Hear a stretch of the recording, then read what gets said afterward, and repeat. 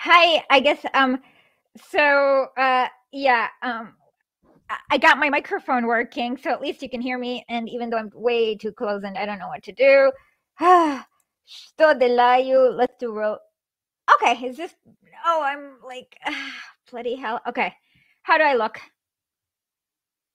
Oh, I can't hear anyone because where's Janet? You're fine. You're doing okay. You look good now. Okay. You're good now. So on with the show. Okay, on with the show. Let's see where to begin. Today we have Ngesa Omole from the Communist Party of Kenya here to talk to us about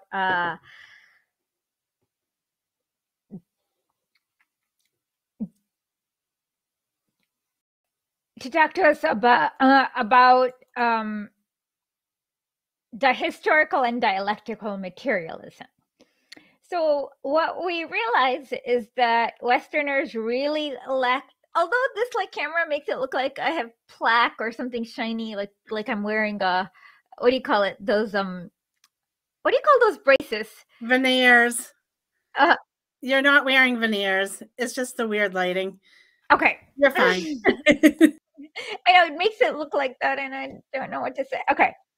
I forgot what I was talking about. Oh, yes. So most Westerners completely lack the skill of dialectical and historical materialism.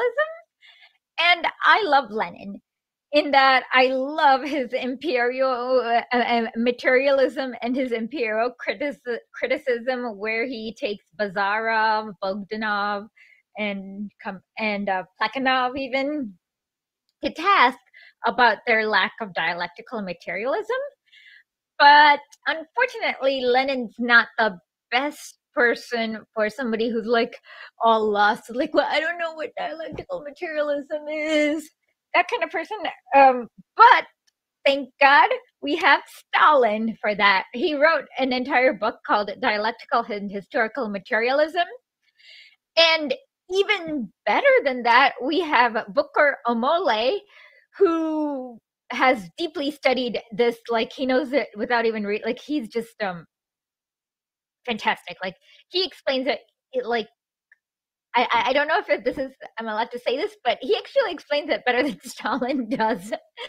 So watch that, and then I read half of Dialectical and Historical Materialism. I was a lifetime smoker, so I did quit. And you know why I quit? I quit because I read that Lenin would exile smokers. And then I've thought about it for a while, and I'm like, I don't want to be the type of person that will be exiled, that Lenin would exile to the chimney. So that's why I quit smoking. Seriously. Anyways. Oh yeah. But before we begin, since it's almost Valentine's Day, I want to read this piece from Stalin.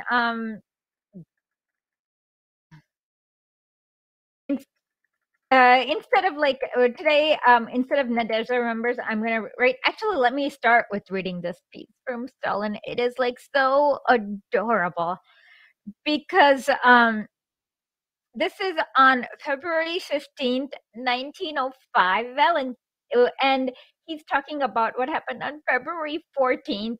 And he organized, in response to the Tsar's like anti-Semitism, Stalin created a rally of love. So I'm going to read about this right now. To the citizens, long live the red flag. Great hopes and disappointment. Instead of national enmity, mutual love and confidence. And instead of a fratricidal pogrom, a huge demonstration against Tsarism, the culprit of the pogroms. The hopes of the Tsarist government have been collapsed. The attempt to incite the different nationalities in Tiflis against one another has failed. The Tsarist government has long been trying to incite the proletarians against one another, has been trying to break up the general proletarian movement. And that is why the organized pogroms in Gamel, Kishinev, and other places. It provoked a fratricidal war in Baku with the same object. At last, the gaze of the Tsarist government rested on Tiflis. Here in the middle of the Caucasus, intended to enact a bloody tragedy and then to carry it to the provinces. No small matter, to incite the nationalities of the Caucasus against one another and to drown the Caucasian, by Caucasian he means people from the Caucasus Mountains, of course, proletariat in its own blood. The Tsarist government rubbed its hands with glee. It even distributed a leaflet calling for a massacre of Armenians. It had hoped for success. But suddenly, on February 13th, as if to spite the Tsarist government, a crowd numbering many thousands of Armenians, Georgians, Tatars, and Russians assemble in the enclosure of the Vank Cathedral and take a vow of mutual support in the struggle against the devil who is sowing strife again among us. Complete unanimity. Speeches are delivered calling for unity. The masses applaud the speakers. Our leaflets are distributed, 3,000 copies. The masses eagerly take them. The temper of the masses rises. In defiance of the government, they decide to assemble the next day in the enclosure of the same cathedral in order to once again vow to love one another. Valentine's Day. The entire cathedral enclosure and the adjacent streets are packed with people. Our leaflets are distributed and read quite openly. The crowd split up into groups and discuss the contents of the leaflets. Speeches are delivered. The temper of the masses rises and they decide to march in demonstration past the Zion Cathedral to the mosque to vow to love one another, to halt at the Persian cemetery to take another vow once again and then disperse. The masses put their decision into execution. On the way near the mosque and in the Persian cemetery, speeches are delivered and our leaflets are distributed, 12,000. The temper of the masses rises higher and higher. Pent-up revolutionary energy breaks to the surface. The masses decide to march through the Palace Street and Golovinsky Prospect, only then to disperse. Our committee takes advantage of the situation and immediately organizes a small leading corps. This corps, headed by an advanced worker, takes a central provision and an improvised red flag flutters right in front of the palace. The banner bearer, carried shoulder high by the demonstrators, and delivers an emphatically political speech in which he first asked the comrade not to be dismayed by the absence of a social democratic appeal on the flag. No, no, answered the demonstrators. It is inscribed in our hearts. And then he goes on to explain the significance of the red flag, which is the people's flag, is the deepest red because of all the martyred dead. Okay. Criticizes the preceding speakers from the social democratic viewpoint and exposes the half-heartedness of their speeches. Urges the necessity of abolishing czardom and capitalism, and calls among the demonstrators to fight under the red flag of the social democracy. Long live the red flag, the masses shout in response. The demonstrators then proceed towards the Vank Cathedral. On the way, they halt 3 times to listen to the banner bearer. Then again, the latter calls upon the demonstrators to fight against Tsarism and urges them to vow to rise in revolt as unanimously as demonstrated. We swear, the masses shout in response. The demonstrator reached the Vank Cathedral after a minor skirmish with the Cossacks, and the Cossacks disperse. Such was the demonstration of 8,000 Tiflis citizens. In the face of the citizens of Tiflis retaliated to the hypocritical policy of the Tsarist government. That is how they took revenge for the blood of the citizens of Baku. Glory and honor to the citizens of Tiflis. In the face of thousands, the citizens assembled with the red flag and they called off the pogroms. But okay, first of all, to overthrow the Tsarist autocracy, you want to abolish all national enmity, do you not? And you are striving for the solidarity of peoples, are you not? Know them, citizens. All the national stripes will be abolished only when inequality and capitalism will be abolished. And so, basically, long live the people. And they once again, right before they disperse from the Vank Cathedral, they vow to love one another forever. So, whenever somebody tries to do a Hitler versus Stalin comparison, this is what I always do. I'm like, Hitler organized a hate rally in Kristallnacht. Stalin organized a rally of love on Valentine's Day.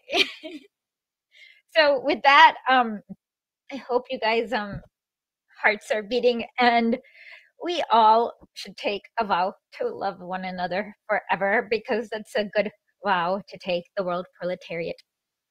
And I love you guys, each and every one of you, I hope. Anyways, with that, let's watch Ngesa Omole. You're going to be impressed by him. And then I will read some Stalin. Today we have Booker Ngesa from Kenya. He is running to be a member of the parliament from the Communist Party. Did I get that right? Yes, and I am the national vice chairperson of the Communist Party of Kenya. Okay, well, I'm part of the CPUSA, so I was very surprised to see news reports to see that you guys were doing very well. And so what is causing this new energy? Maybe this is not something unprecedented. There is a lot of organization that has been going on. And it's not the first time in the history of our struggle that communists are involved. In fact, if I could tell you, is that the Communist Party of Kenya is only advancing a struggle that has been going on since what we call the sham independence. And for a long time, we have been operating as communists underground, or what we call covertly. It's only after the 2010 constitution that the Communist Party of Kenya got that legal bearing to be registrable within the Kenyan territory and operate overtly and even to participate in the election. Okay. It will interest you. Oh, sorry, go on. I'm saying it will interest you to know that before we called ourselves the Communist Party of Kenya, we used to operate, at least legally, within the Social Democratic Party of Kenya. So we were never reformists. We were not social democrats. That was the only way we could get. Lenin called himself the Bolsheviks called themselves the Russian Social Democratic Party and Labor Party. Our historical moments are quite different. Of course. So you talk about the sham independence. Is that the one from Britain, or like what is the sham independence? When I talk about sham independence, is that in 1963, when we received our independence, we did not fight it to the logical conclusion, because after the Imperial Britain realized that they were losing the war against the Land Defense Force, that is popularly known as the Mau Mau, they decided to negotiate the independence. And that came to the Manchester Constitution. But the realities of the wait, hold on. So basically, the Manchester Constitution was a constitution that was negotiated with Britain and not written 100% by Kenyans. Is that correct? That's correct. Okay. So what did it say, or what did it contain that was anti-sovereign? Maybe if I could give you a brief history about it, Please. It will help understand, because the Manchester Constitution was really a neo-colonial constitution. And in the struggle for independence, there were two stratas of the people that were fighting for independence. There were the privileged nationalists that actually owned land. So they were much ready to negotiate with the colonial Britain, because to them, they saw the privileged positions that were held by the white minority rule at that time, and they admired them. So the nationalists, especially on the reactionary side, were only looking forward to sit on the same positions of privileges, and they did not have the struggle of land. But there was also another faction that was being led by the Field Marshal, Dedan Kimathi, who we call our father and our hero of independence. He was leading the peasants and the landless, and he was leading an armed struggle. And to them, liberation means land. And they wanted, it was a fight for land, and they were not going to negotiate with the Imperial Britain, because if they negotiate with them, then they will not have land. So you either give us land and you leave our country. But the nationalists, that were being led by the founding father, I don't like to call him the founding father because he was a sellout. That's Jomo Kenyatta, negotiated out an independence to restore and to protect the right to land by the colonial forces. And also, people make a joke about it, but it is true that they even gave him a wife in return to, protect the colonial Britain to have land in our country. So in that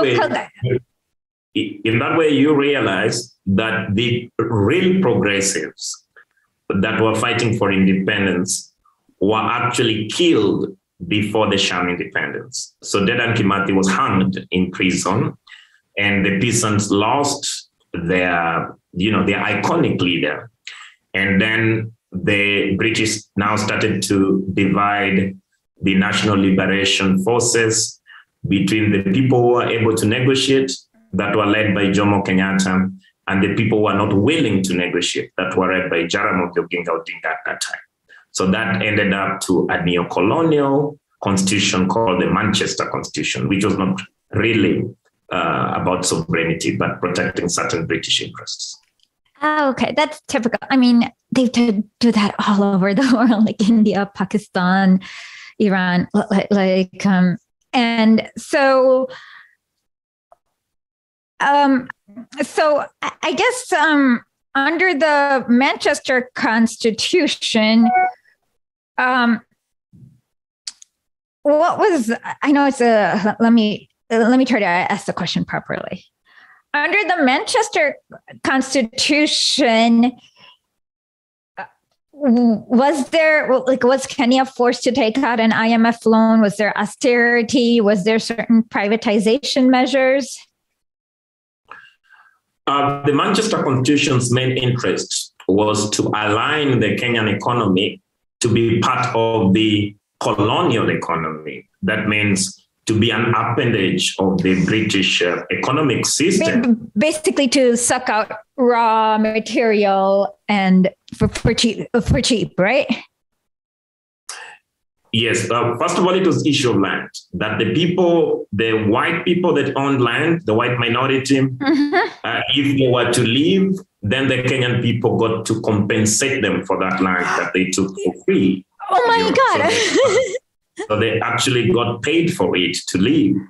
The second condition was that the people who had remained in the country had right to those tracts of land. And there was, no way in which the land will be returned to the tillers or the people who needed the land most at that time. It was also to preserve the British foreign interest in our countries in terms of extractive sector, and not just extractive sector. Kenya was a very strategic, supplier of cash crops to Britain. They turned our economy upside down. Oh, so, yeah, they do that. They do that. Like they turn I actually wrote an article about this called Ghosts of Colonial Past. I'll send it to you after. But I mentioned how they turned India into a tea plantation, and then they turned Indonesia into a jute plantation, and maybe the British did, the Dutch did, but it doesn't even matter. But and then Jamaica became like a sugar plantation. So yeah, they turned every colony into like a farm factory, right? Yes, the idea was to make Kenya a chief exporter of raw materials and to derail the country from pursuing industrialization process. And in return, also open the Kenya for a market mainly of substandard and secondhand goods. And in that way, then we will remain, continuously colonized. And also... I said continuously. That's how they also continuously keep people very poor and Yes, because and even there was military arrangement because after the independence, the negotiation independence, the British soldiers remained on our land. Wow. And what was the purpose of the unpopular British soldiers? We call them Batuk here in Kenya. That sounds like a bad word in Hindi, so I don't know. They occupy the Nanyuki side, but they were retained here for mainly two interests. One of them was to protect the British foreign interest in British multinationals in our country. And the second one is that there were still remnants of, after the hanging of Dedan Kimathi, there were still remnants of radicals that were organizing in the forest. And the founding father at that time, Jomo, feared that he could be overthrown. So the British soldiers were to also protect him from being kicked out. From protecting him from democracy, essentially. The will of the people. So what was the struggle that led to the 2010 Constitution? We've had, we call it here in Kenya, we have the first, second, and now we're talking about the third liberation. Okay, so talk about the second liberation first. Now, when we talk about the second liberation, after we had a dictator in our country that dominated us for 27 years with the support of the United States of America's government and our former colonizer, the Britain. Not that they're always, have you noticed that they're always together? Like we have a joke that Janet and I call this alliance the fracas alliance, or there's a less pleasant sounding word. It's UK-US, France, UK-US alliance. Yes. Okay. Janet can put it up for people. So they were able to prop Moi dictatorship the late, dead dictator now. We hope we can try him posthumously. That is Dictator Moi for 27 years. But after the success of removing Moi from power, the second liberation was about constitutional change, because there is only one part that we changed in the colonial Manchester Constitution. Of course, there were several amendments, but the most profound one was the one for introducing multi-party democracy in our country. Before there wasn't? There wasn't. It was one party state led by Kanu at that time, which was led by Moi. Okay, so it was literally a dictatorship of the bourgeoisie. Yes, it is. In most literal sense possible. We could even say that the national bourgeoisie were too weak, to oppress their own people. So they had to form alliances of oppression, with the countries of the metropole to try and, drive their exploitation and oppression of the local people. But then after that, people realized that, no, it is not just about dictator Moi. It is about the colonial constitution. Because at that time, even the communists could not do overt work because there were seditious laws that will have you exiled and imprisoned just because you are reading the manifesto of the Communist Party or something like that. So the infamous Nyayo torture chambers were known for, trying to extract and torture progressives to try and tell information about the underground cells that were organizing at that time. So the second liberation was about constitutional change, and it started off in 2002 and only was realized 8 years later.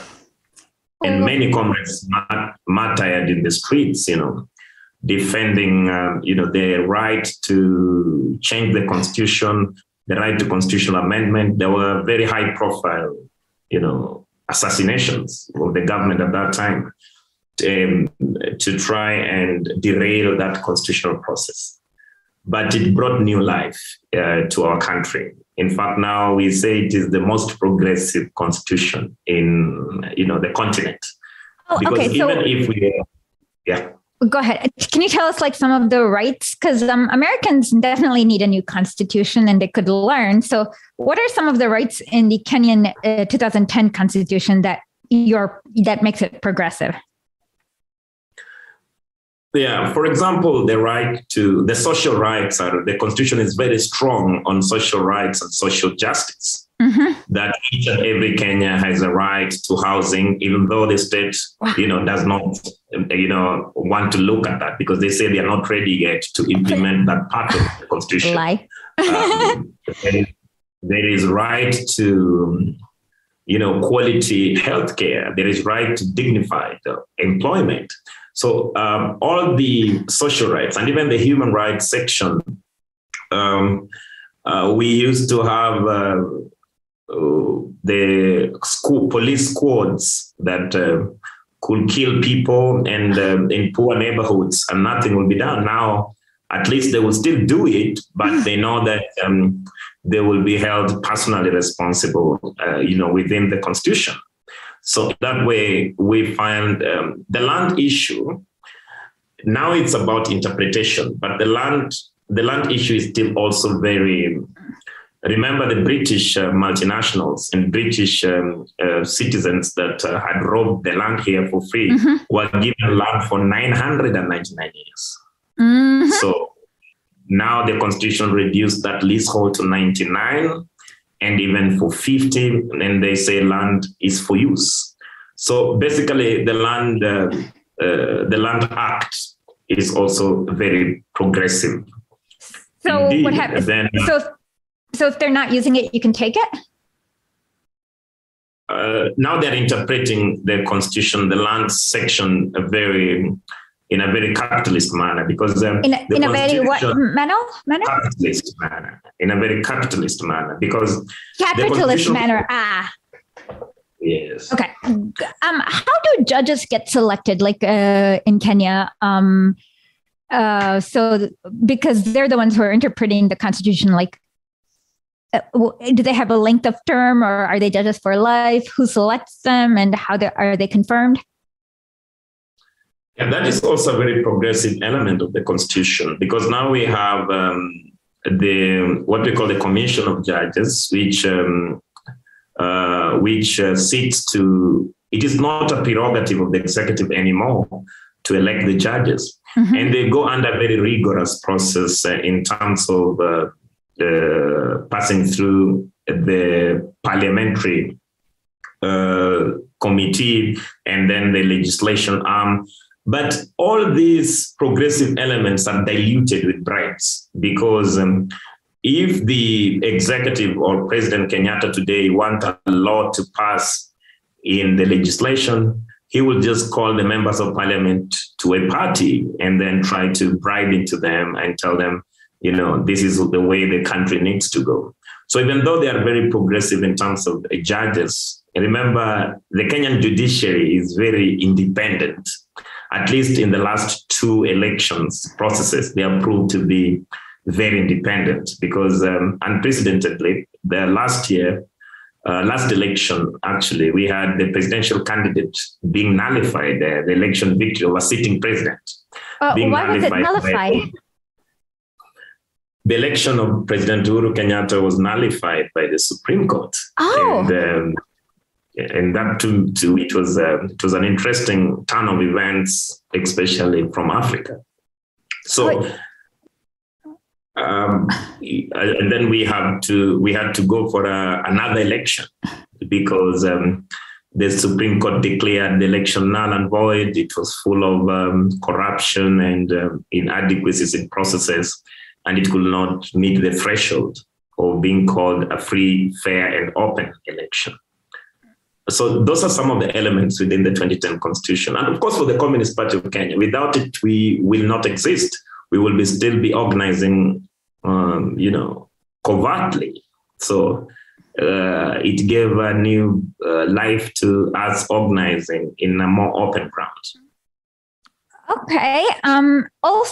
Can I just recently saw on news that there's like a really new, nice train from Nairobi to Mombasa. And can you talk a little bit about that? And I guess a lot of Americans have a lot of weird anti-China sentiments. So can you talk a little bit about the train line and how that actually improves, how that helps. The British there was one highway, right? I think the majority of the masses in the countries of the North are, dangerously conditioned by the propaganda that is being manufactured by the corporate media. They are dangerously conditioned. That's a very well said. Okay, we're going to have to borrow that, because yes, they are dangerously conditioned. Thank you for that. Okay.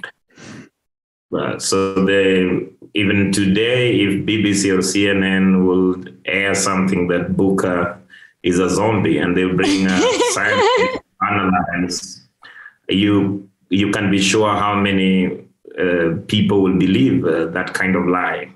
So the issue I'm trying to put across, that the globe is being ruled by capitalist propaganda, and it's a case of if you want to kill your dog at home, you start giving him all sorts of bad names. This dog does this. But you already made up your mind. You will kill the dog either way. So you try to build a case for it. But having said that, Asia, what I would like to say that we can criticize China, but not from the cynical and racist lenses that the imperialist countries would like us to do it.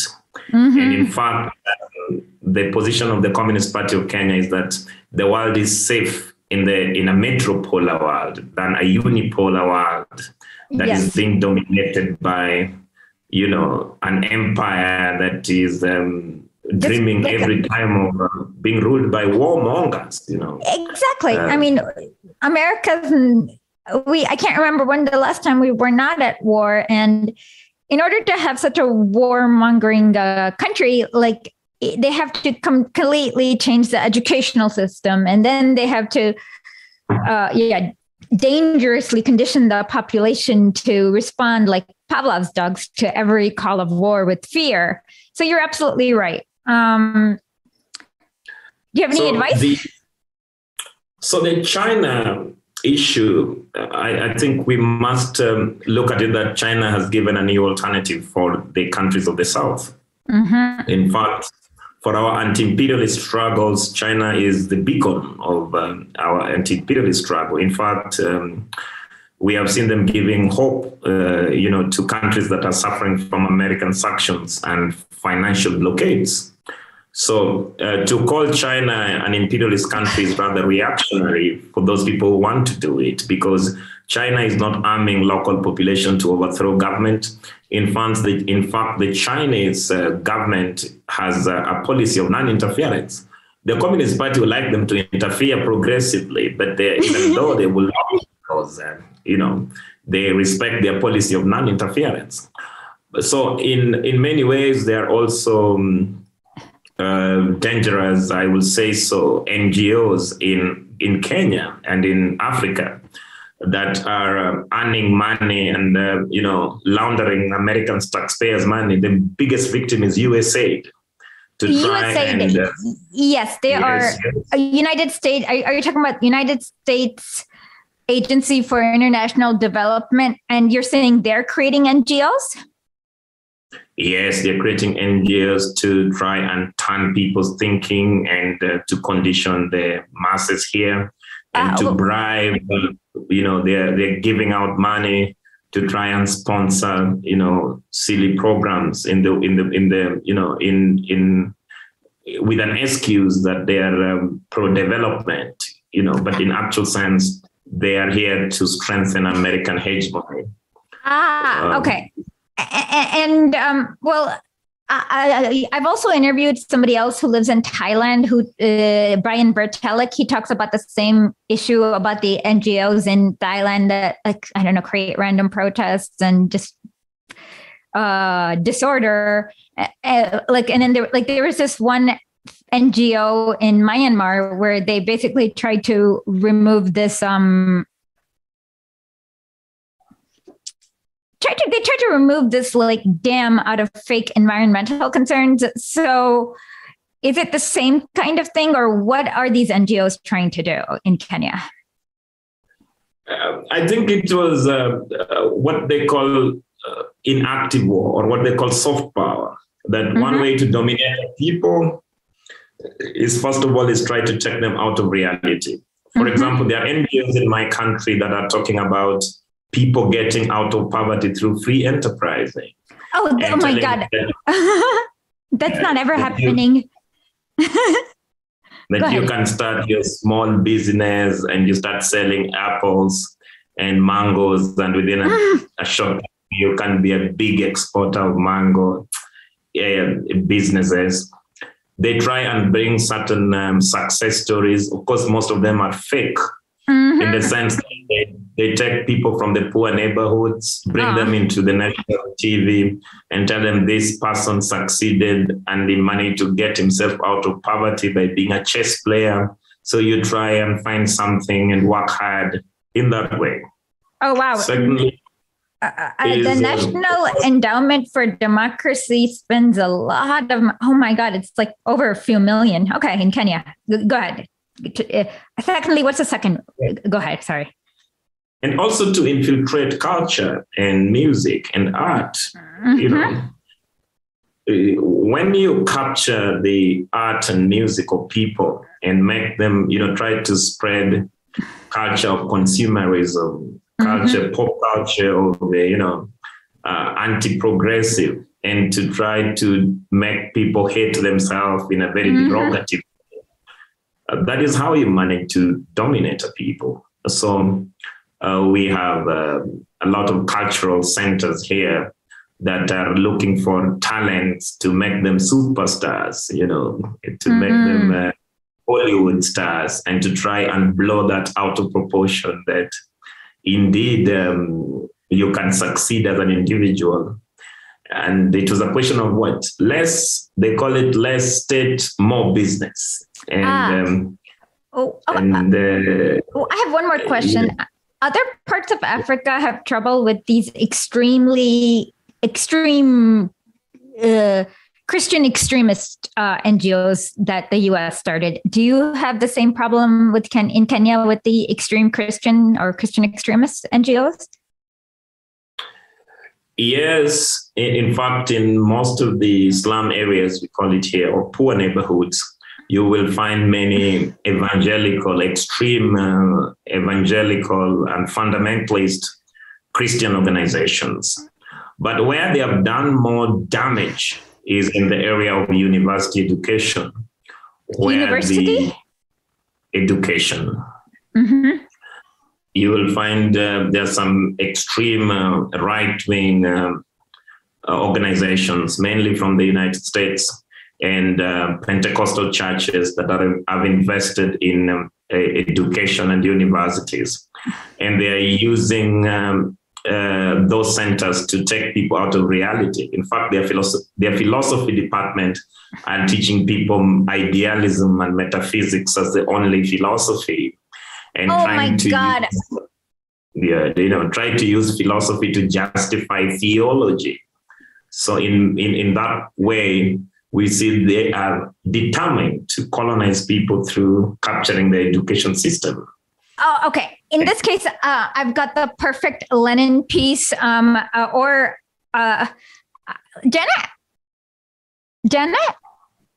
are you there? Yeah, I'm here. I'm sorry, I'm muted. Maybe we can actually do the Stalin one with dialectical and historical materialism. Okay. Okay. Actually, I'm so glad, because I've been trying to look for somebody who can help explain what idealism versus materialism is. And you mentioned it. So I'm like, wow, I'm excited. So, it's like this program is like a two-parter. So we have an interview part, and then we have a theory part. And I am so glad you mentioned the metaphysics. So what exactly is idealism and metaphysics? First of all, there are two hostile branches of philosophy that continue to dominate the world.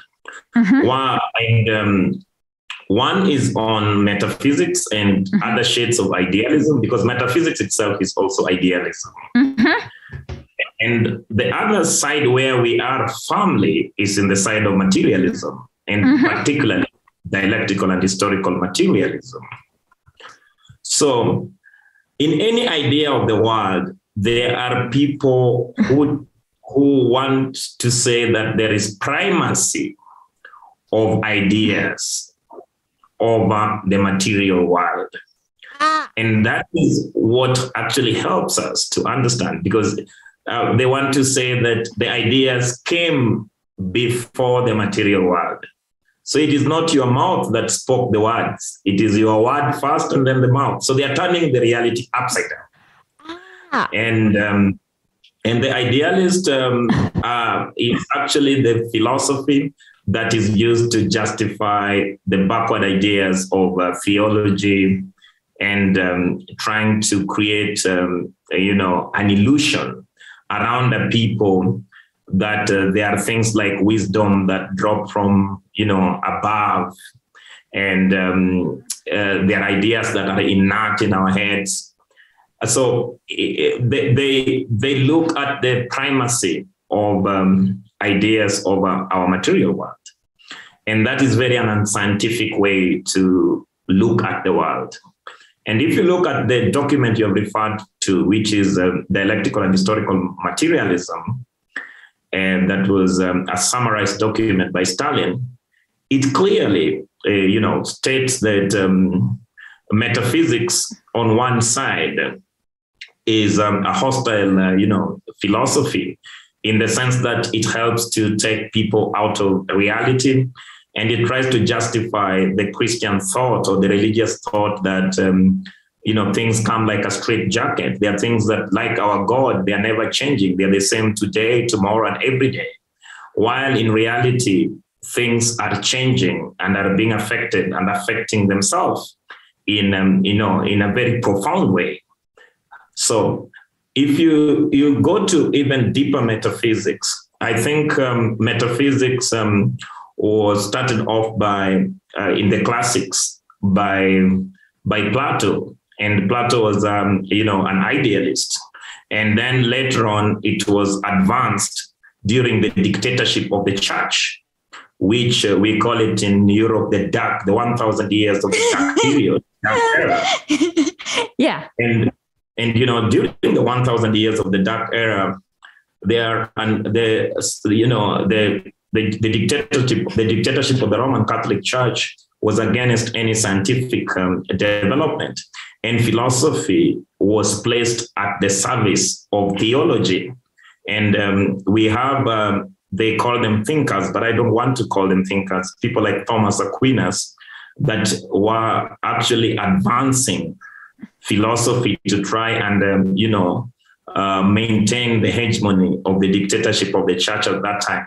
And they misinterpreted several classic texts from the classical philosophers of antiquity, mainly Plato, Socrates, and of course Aristotle, to try and justify the theology at that time. So we could see that, of course, Aquinas came up with those ways to try and prove the existence of God in trying to delve into metaphysics and try to tell us that, since if we say that in scientific terms that things are always in motion, there must have been something that put things in motion. And he said the concept of unmoved mover. And he said that could be God, but that could not be a direct evidence of the existence of God. So what I'm trying to say is that in idealist side, where there is primacy of ideas, they try to justify certain abstract notions and like God, soul, and all that kind of thing. And that has carried out with us now, even in the modern metaphysics, if you look at it, which the Catholic Church is a victim of it, because they have created what you call the Catholic social thought to try and influence opinion. And now they are trying to explain the essence of those abstract notions through philosophy. And that debate ended in the 18th century, in the modern era. So we cannot put philosophy at the service of theology or religion. And that is basically what metaphysics is all about. Now, when we come to materialism. Okay, go ahead. The materialism actually started off from another philosopher called Feuerbach. And Feuerbach was just about, he was criticizing the entire religion. In fact, the critique of religion and God, the notion of God, actually ended in the 18th century because reasonably you cannot justify it. But then we had the progress of the science of the mind that was already on a good trajectory, because we had the ancient philosophers that were talking about allegory and logic. But the founder of the modern logic that was used by Karl Marx to interpret in history the reality of the world was Hegelian dialectics. But Hegel, turned reality upside down because he was an idealist. So he built a concept around the science of the mind, which was very, progressive, but indeed tried to justify the absolutes, and it is even the moral equation has really been interfered with, because you realize that even in metaphysics, they talk about the natural moral law and that silly things called synderesis that was given by Aquinas. And they tried to say that, thou shalt not steal. So what is the best moral question? To steal to protect life when you are starving, or you should not steal to respect God, So in many ways. And then proper stealing is also very vague, because the notion of property has changed throughout even now. I mean, from there's so many notions of property that to steal is utterly meaningless. Yeah, so if you talk about theft, I think the people who own the means of production are the victims. So, they have accumulated the product of theft in many ways through appropriating, Okay. Can you go back to explaining materialism, because Americans don't understand this? So now, if you look at the philosophical model of materialism, which is mainly centered on deductive investigations, which is quite scientific, that you start from the primacy is material. So you start from the known to unknown. As opposed to from the unknown to unknown that the dialectic and the idealists do. The idealists are, they start from the effects to the causes, but we're saying, why don't we start from the material essence? For example, when we're talking about materialism, we say matter is the primacy. And even if we go to the primacy of matter, then we talk about the prime matter and the form, we still say the prime matter is the primacy. But in metaphysics, they say the form is the primacy, because they want to justify in the essence that if the act is the primacy, in terms of, instead of just saying primacy in the real world, they come up with clever terms. So they talk about metaphysical priority, And this can be seen even in human rights.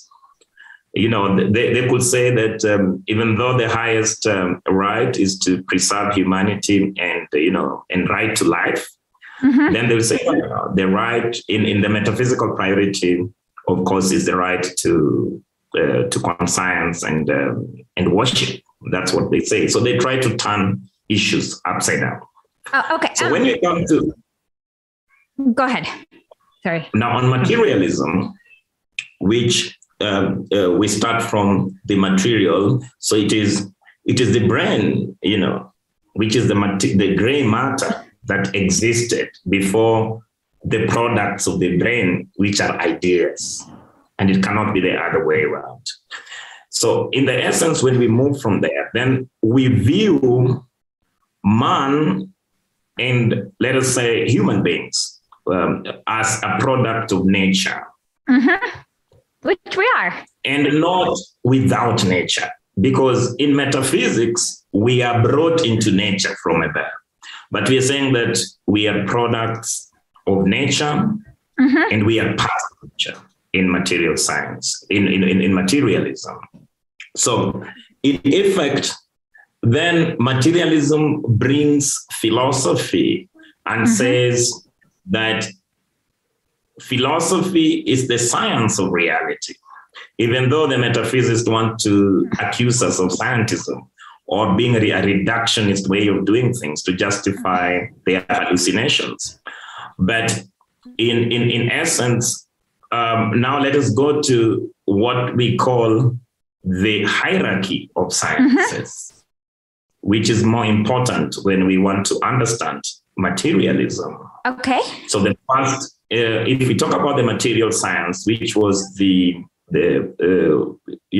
first science that came to be, which was physics, because metaphysics just beyond the physical sciences, something that is beyond the natural world. Then you can ask the metaphysicists, how did you know beyond the natural world, which while we have not even known, natural world in its completeness, but they will have answers for it.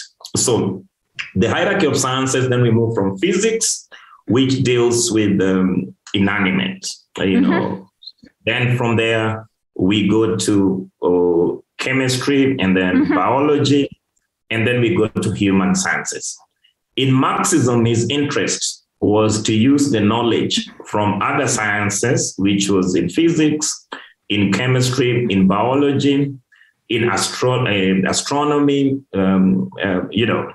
and try to then develop to study the progress of human sciences in history. Mm-hmm. But that has already been done by sociology. So that's why we say Marx was a sociologist as well, in essence. So how then do we understand from a material essence, the progress of humanity? The metaphysics people state that we have to receive some revelations from above to try and understand. And you don't even have a way to verify those revelations because they come like thunder. They come with respective, you don't know who revealed what. And if you challenge them, they get angry at you because they're not ready to debate about issues.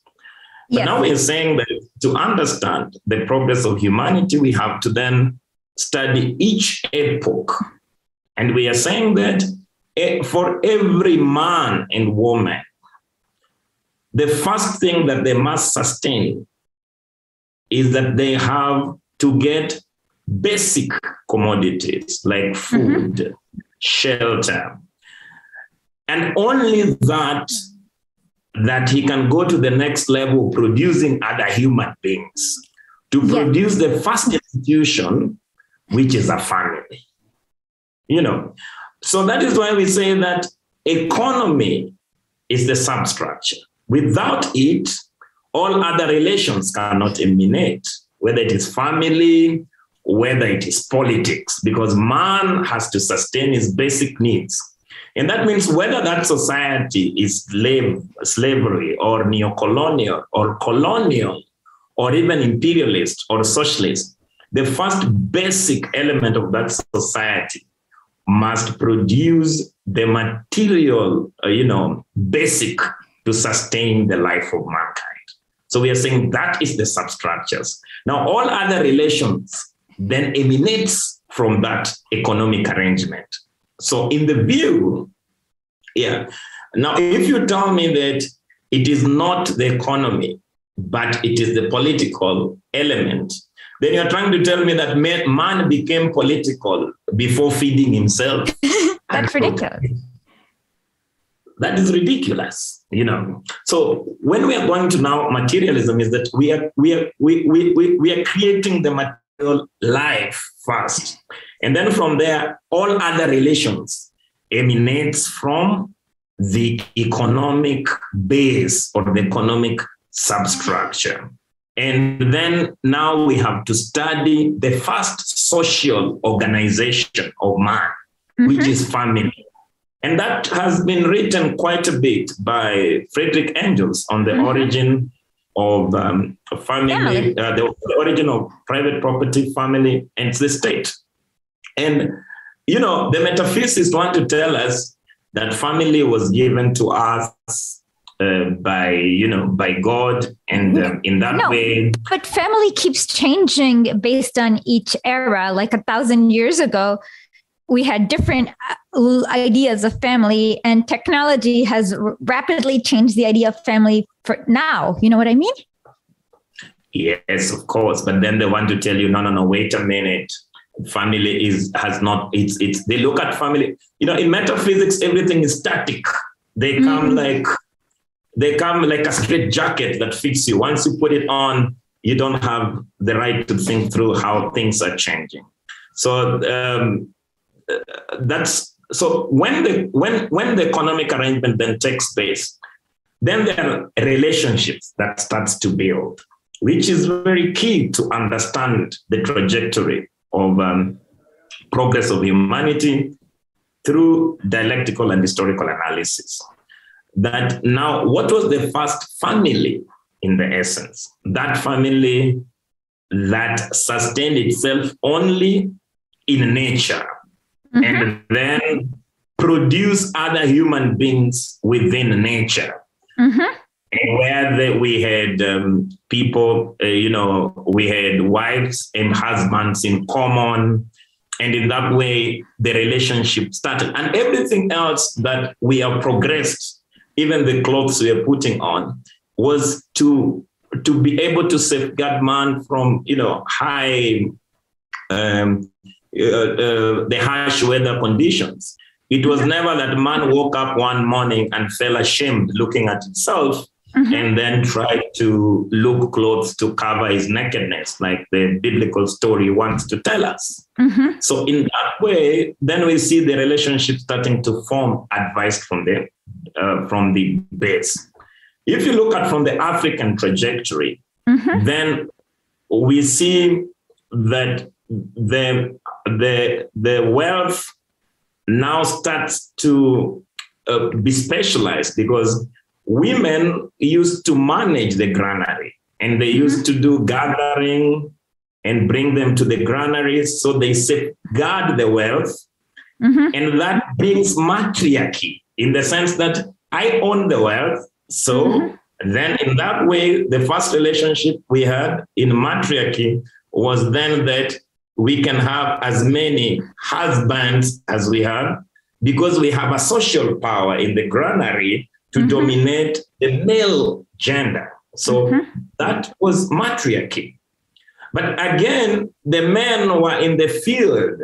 They learned how to domesticate animals. They learned how to plant things. So we can see the social power is moving from the granary, where the woman was the prefect of the private property, and now it is going to domestication of animals. Now the wealth is being counted of a number of animals you have. We can see the wealth is counted from how much land you have put into production.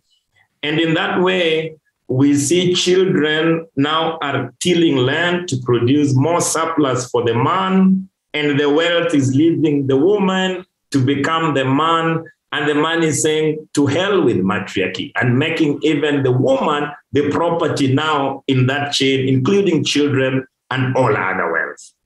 And we see polygamy being born from another social relations, and a woman become the property of the man. And then man starts to organize to protect himself from his own children and the wife through the clan arrangement with other men. So in that way, we see again another clan coming within the African setup in a very profound way, from economic domination, where children and wives are now slaves of the man because the man has material value. And we see man is trying to form a rudimentary government with his fellow men to try and protect themselves from the majority, which are women and children in that case. So we are seeing social relations are taking place, and governments are starting to form in a very preliminary setting. So in that way, then we see the interruption of that development in the African setup by the arrival of the colonial people. When the colonial people arrived, African people did not have the slaves, they did not have the police, they did not have an organized government. Everything else was run by the clan. And within that clan, the attacks, the intertribal attacks was meant to just, to expand territory and do that kind of thing. But the colonial government now come and start to interfere with that development that still emanates from the economic base. Because every time the metaphysicists approach us, they want to say that we have reduced the whole concept of man to the material and economic, and we have forgotten the moral element of it. But they do not know that even the moral constructions are taking place between the economic relations that emanate from the production forces. So in that way, we see our reality reflects in a very historical and cyclic manner. And that is why then we are saying that what Karl Marx did was to put, dialecticals, the thinking of Hegel, and then bring in materialism of Feuerbach and put it in history to come up with a coherent science of liberation of the proletariat, which in African concept, we say is the science of the liberation of the liberation of the oppressed people. And that is why we are not ashamed when the ruling class hate the science that threatens their positions of privileges, because it is a hostile philosophy that they need to be scared. So if they don't uptake it, then we say the Communist Party of Kenya should focus on the oppressed stratas, because those are the people who will consume our ideas. But then if you come to now the colonial, the development of the Kenyan state, because it is important, and I think even in the United States, if they go into history as a colony of the Britain in that sense, then they realize that the people, the colonizing power, only had power because they subjugated the economic relations and appropriated wealth from the local people and then alienated them from the basic or the fundamental instrument of production, which was land. So then the people are subjugated because they do not have a means of living. So they are meant to work, but still depend on the people who are in charge of the distribution of the wealth they did not produce. So the colonial economy, in that sense, subjugating the people and then expropriating their resources to take them to the country of the metropole. So the queen has gold, but it does not dig gold. The queen has the diamonds. One of her diamonds is called the Star of Africa, which she got it from the colonizing mines in South Africa. So in that way, you can see that when you understand, when you master Marxism, you can see the development of history and you can postulate the advancement of history in mankind. So after the colonial people left us, reluctantly because they were beaten, but you can see that they are careful when they're leaving. They are saying that if we tell these people that they can live of ideas. Again, that is an element of metaphysics. You can live off ideas and not on material reality. So then we had the prosperity gospel, the missionaries that are coming to tell people, now we want to create for you a world outside, the real world. So that if the more good you are to the colonizers or your government, the more respectful you are, you have a safer place in heaven. So please read the Bible and, respect the authority. And in that way, you will inherit the kingdom of God and you don't need to fight for basic things that are vanity in this world.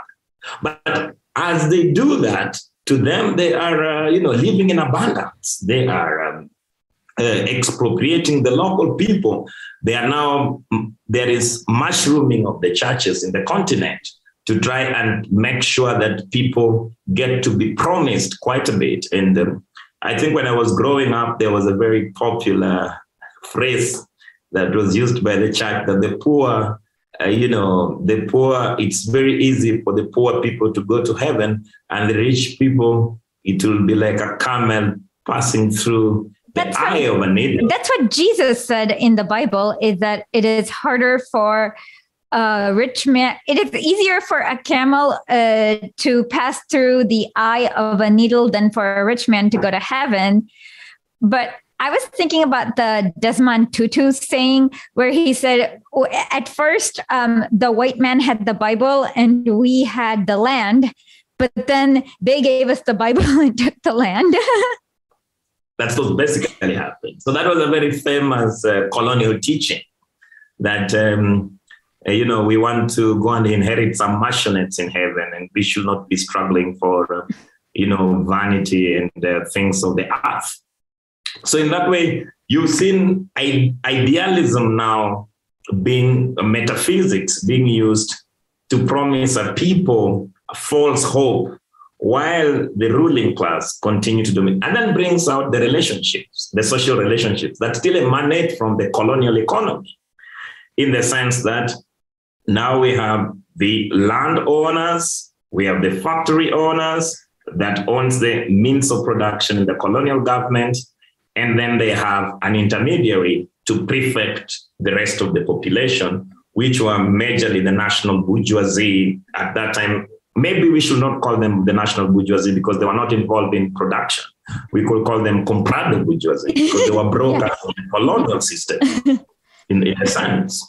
So if you if we look at that, what I'm trying to put through is that once you study dialectical and historical materialism and understand it so deeply, then everybody else on the metaphysics turns the reality upside down, in the sense that it's very pretty obvious when you have conversations with people that come from idealistic or metaphysics tradition, and you can see how brainwashed, or how they are product of hallucinations, and they continue to, even the analysis of the economy, they try, they can turn it upside down, because we are now put at the vicious forces of the market.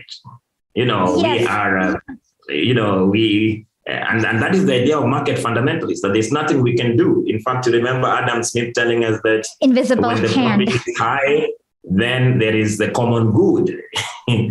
So you try to understand how comes when the profit is high, that means there's exploitation. But then on the other side, they're saying that the common good, you cannot explain such a thing. So no, and it's funny because I was looking at. Okay, so I get some random people mail me history books all the time, and like these are top American universities, and they're spouting out utter nonsense. Like I can't even explain, and it's like, oh my God, and that's all idealism, because they've literally inverted reality. And that's the same way the US CNN works with their news. They literally invert reality. Like I don't know how to. You explained it really well. Like. And so, but they can get away with inverting reality more in, say, inside the imperial court than they can in Kenya, because like your material conditions, most people's material conditions are, so it's below law. They're living like, in fact, in Kenya, people live like, majority of the people live like animals. They don't have even the prerequisite conditions to allow them to think like human beings. They are constantly living in a war zone with nothing to eat. They are spending more time thinking about their sick relatives than their own development, because everything else has failed. But there is, when we started off these conversations, you talked about democracy and you talk about collective will of the people, which there is also the concept of democracy from the metaphysical lenses and the concept of democracy from the materialist lenses. Even though we look at democracy as the collective will of the people to determine their positions, on governments and the system that rules them, but this collective will must also be looked at within the social relations from the economic perspective. And that brings the concept of power in the sense. For example, the whole thing is that the most powerful man on earth is the president of the United States. But then we have to look at how did he get that power? Because when we started off the origin of democracy, then we say that the power is from the people. Remember during the Roman when we talk about the Roman Catholic Church dictatorship in the Europe, they talk about power is from above, and they use it to justify the monarch system as the descendants of Adam and Eve. Given okay, but the United States, they say that it is from the people, but that's a lie, because James Madison, who wrote the Constitution, literally says the purpose of our government is to protect those with property from those without. These are his exact words. And what you notice is that U.S. is beautiful at fulfilling that original purpose, which is to protect those with property from those without. Correct. So if we're talking about the collective will of the people, we must also look at their material conditions to effectively then will, because there are things that we are all willing to do, but we can't do them because of our material conditions, our material realities. For example, in the Kenyan Constitution, they talk about we have freedom to own land in every part of the country that we can. But if you don't have money, then that freedom is devoid of you. So it's useless. Yeah, they have to Lenin mentioned this, you have to kind of alienate the big landowners and just like take the land from them and distribute it to people. Like otherwise, like you can't, everywhere where they've tried any kind of gradual reform, it doesn't work because they don't want to give up their power and they kind of just so you literally have to use your power to alienate them from their land and say, hey, we're going to be in charge. I mean, nothing else works. So the problem that if you continue to appropriate or expropriate the people, then you actually consolidate another source of power. This power is not yours, it's from the people, but you have only alienated it from them. Because once you take off part of the surplus and keep it, then you're forming the social power, which is capital. So that is not your power. That is taken from the people. So that's why the factory owner can say, oh, Buka, I got power because I got money. But if you try to interrogate him, where did you get land from? Then they say, oh, my father fought for it. Then you can probably say, okay, then we will fight for it because you're saying he fought for it, but he didn't fight for, 10,000 acreage of farm. But the concept of power is something that metaphysics continues to advance in a very upside down way, in the sense that our powers come from, the will for man to be dominated by, to dominate this planet. One man, has been given the power from above to do the same thing, to sustain the peaceful environment for each and every person of us. But on the materialism side, we are saying that if people, are able to make free decisions based on the product of their labor and for equitable distribution and to respect the common good, and then they will in the sense that instead of saying that, the proper democracy then will come that no rich person, like now you see in the United States, big lobby groups and corporates are influencing the American politics, that they will not have undue advantage. Now in Kenya, if you look at it, Communist Party of Kenya is competing against what? We could say in very crude terms, it is competing against money. Because if I go to do the campaigns, even though we say it's a democracy, but it's a bourgeois democracy. It's a democracy for the billionaires to elect, like Mark said, every so often, even if it's in 5 years, they try to elect somebody from the, from the oppressing class and to dominate them. So in that way, I just wanted to also portray democracy from the metaphysics lenses and from materialism lenses. But in a nutshell, I think the future of philosophy, the future of man is anchored on dialectical and historical materialism, because the future of mankind is science and not other. So even philosophy, we see many philosophers cannot agree on what philosophy is, because some people want to use philosophy to justify illusions. Some people want to use philosophy as a science of reality. So the debate about metaphysics and materialism, at least for now, in progressive spaces, we have put metaphysics to join the ox plow in the museums, but they are still struggling to bring it back to the debates. The danger in third world is that since education, the government education is not determined by the people in government, but by foreign interests. So you will find that if you go to private institutions or colleges or universities or government institutions, they still try to talk about metaphysics as their philosophy. And it's not a question of either or. So in that way, then people, if you have a conversation with a student of philosophy, you could say you're straightforward stupid, because you only are talking about, one way of thinking of the world.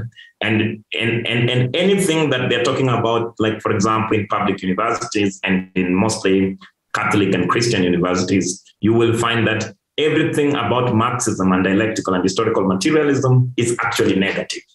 So they will say that exactly here. I mean, literally in America, but yeah. So how for the third world, I guess,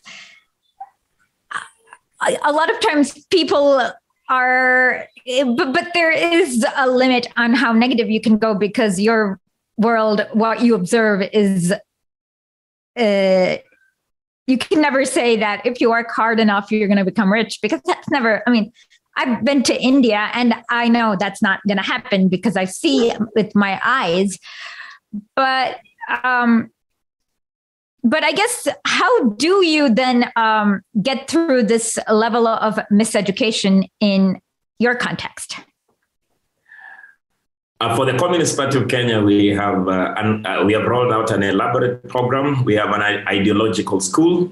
That ideological school, because we have learned from the time of independence that the colonial schooling was not going to liberate our people. And we know that the capitalist education system will not liberate, the Kenyan masses. And the Communist Party of Kenya has started, are continuing with an elaborate ideological school. Well, where can we learn about this ideological school? We have, I could send you a few links from our website. That would be great. But we have a clear program on how to join the party. You cannot join the Communist Party of Kenya without passing through ideological training. It will be impossible. And the first thing is we introduce you to the basics of dialectical and historical materialism. Mm-hmm. And the second thing is that we learn about its application and then contextualize it in our national and continental and international struggles. So it will take you, for you to be a cadre in the Communist Party of Kenya, I think it will take you at least 3 years to be able to, to graduate from the ideological school and start your continental and revolutionary tasks here. But it is very necessary for us, because we learn from people like Amilcar Cabral. You can see his portrait is behind me here. And then there's Fidel Castro. Yes, is a big beacon. He inspires our anti-imperialist. Yeah. So then we have Samora Machel here, and you said, "Oh, I know Samora Machel. They in the 1970s, he was fighting against Rhodesia." Yes, actually now now is Mozambique. They of course at that time the Rhodesia now is called Zimbabwe. But they say that if you're building a Communist Party of Kenya or any communist organizations, do not give leeway to fake members who do not understand, deeply how things are in terms of the future of the party. So it will be better to spend 3 years to educate the people, mm-hmm. because after all, they take 7 years in imperialist schools being, turning their heads upside down, and they pay for it. You pay That's a good point. Yeah. So if they can spend 7 years being brainwashed in the departments of social sciences in imperialist, I call them induction rooms, then taking 3 years to have a master of the science of reality, which is dialectical and historical materialism, should be, limited pain, especially if they are concerned about the liberation of the masses. So in a nutshell, what I would tell the American viewers that it will be important to criticize things based on knowledge. Because sometimes when I meet brothers and sisters from the Northern Hemisphere, they dismiss communism without reading it. Yes. They say no, and you can see in the American education system, they have silly links like how to prevent your child from being a communist. and to them, communism is bad from the start. It's just like they told us severally here that any goods from China are fake before they arrive, and it's just racism, definitely against the Chinese people, and now that propaganda has been won. Now everybody in our country are looking for technology from China. They're saying we need the solar power, we need the water, we need electronic devices. They're talking about Chinese technology. And at any given time in the history of a development trajectory, there could be, I think, even if you look during when Europe was, when UK actually was the production center of the world, before the American technology actually developed, they were faking each and every time until they get it right. So it is not unprecedented that countries can do that. Even now in Africa, the big talk, because I come from an engineering background, the big talk and the big fights we had with the multinational CIS technology transfer, because we just don't want to be supplied goods. So we want a direct technology transfer from whoever is bringing that technology to the local people to build capacity. But they will never accept such a thing, because it is, they look at you as a market, not as a direct partner that which you can focus on development issues. So to rescue the masses from being conditioned by the lie factories like BBC or CNN is to start an alternative development of journalism and try to have honest debates and tell people everything is a subject of debate, and let us debate it from knowledge. Even if you hate communism, why don't you read it, understand it? Other than being totally brainwashed and you want to run your mouth about things you don't understand, which is sometimes very annoying. You need so that's the whole essence that I could encourage people, that people understand communism, and they could learn a lot of history in the United States, even during the Cold War. When the communists were captured, there were certain experiments on how to get information from the communists, but they could not succeed in any way, because the communists generally are not products that they don't look at the progress of humanity from money or perspectives like that. So you could not give them or buy them money or torture them to sell their comrades, because they understand clearly that the fight they're fighting is not just about an individual struggle. In Kenya here, several communists were arrested and tortured, and they never talked. So people say, instead of them saying how the capitalists are brainwashing the masses, they say, the communists are brainwashing. The communists are, you see this war on terror where the United States come up with all this propaganda, and they start saying, that country is a dictator. Then they start saying, now he's killing his people, we need to get in. And then the next thing is that, no. Now they're having even biological and chemical weapons. And now they're starting a nuclear program. Now we cannot wait, they will kill So they're they're terrifying the American population and making the other people look as bad. And then they start to give economic sanctions and financial blockades. And then they try to triangulate the population of the liberated countries by, enforcing hunger upon them, because once you alienate them from the financial capitalist system, then they cannot trade. And then you start to punish their friends, and then they say, now you see people are queuing for toilet papers. We need to rescue that population from a dictator.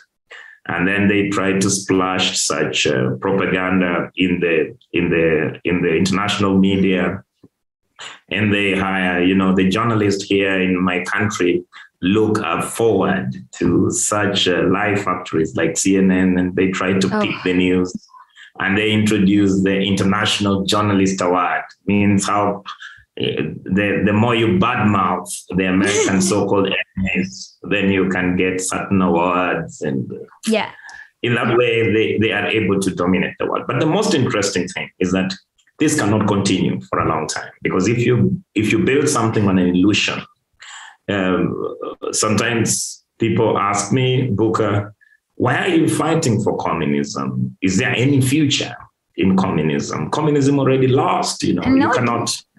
And then I will tell them, it's if you are fighting on the side of truth, if you're fighting on the side of reality, those are things that can never lose. They can have temporary defeats, just like communists had temporary defeats. But the future of communism is alive, because during USSR, we had Moscow Press in our country. We had Mengistu trying to spread communist propaganda here.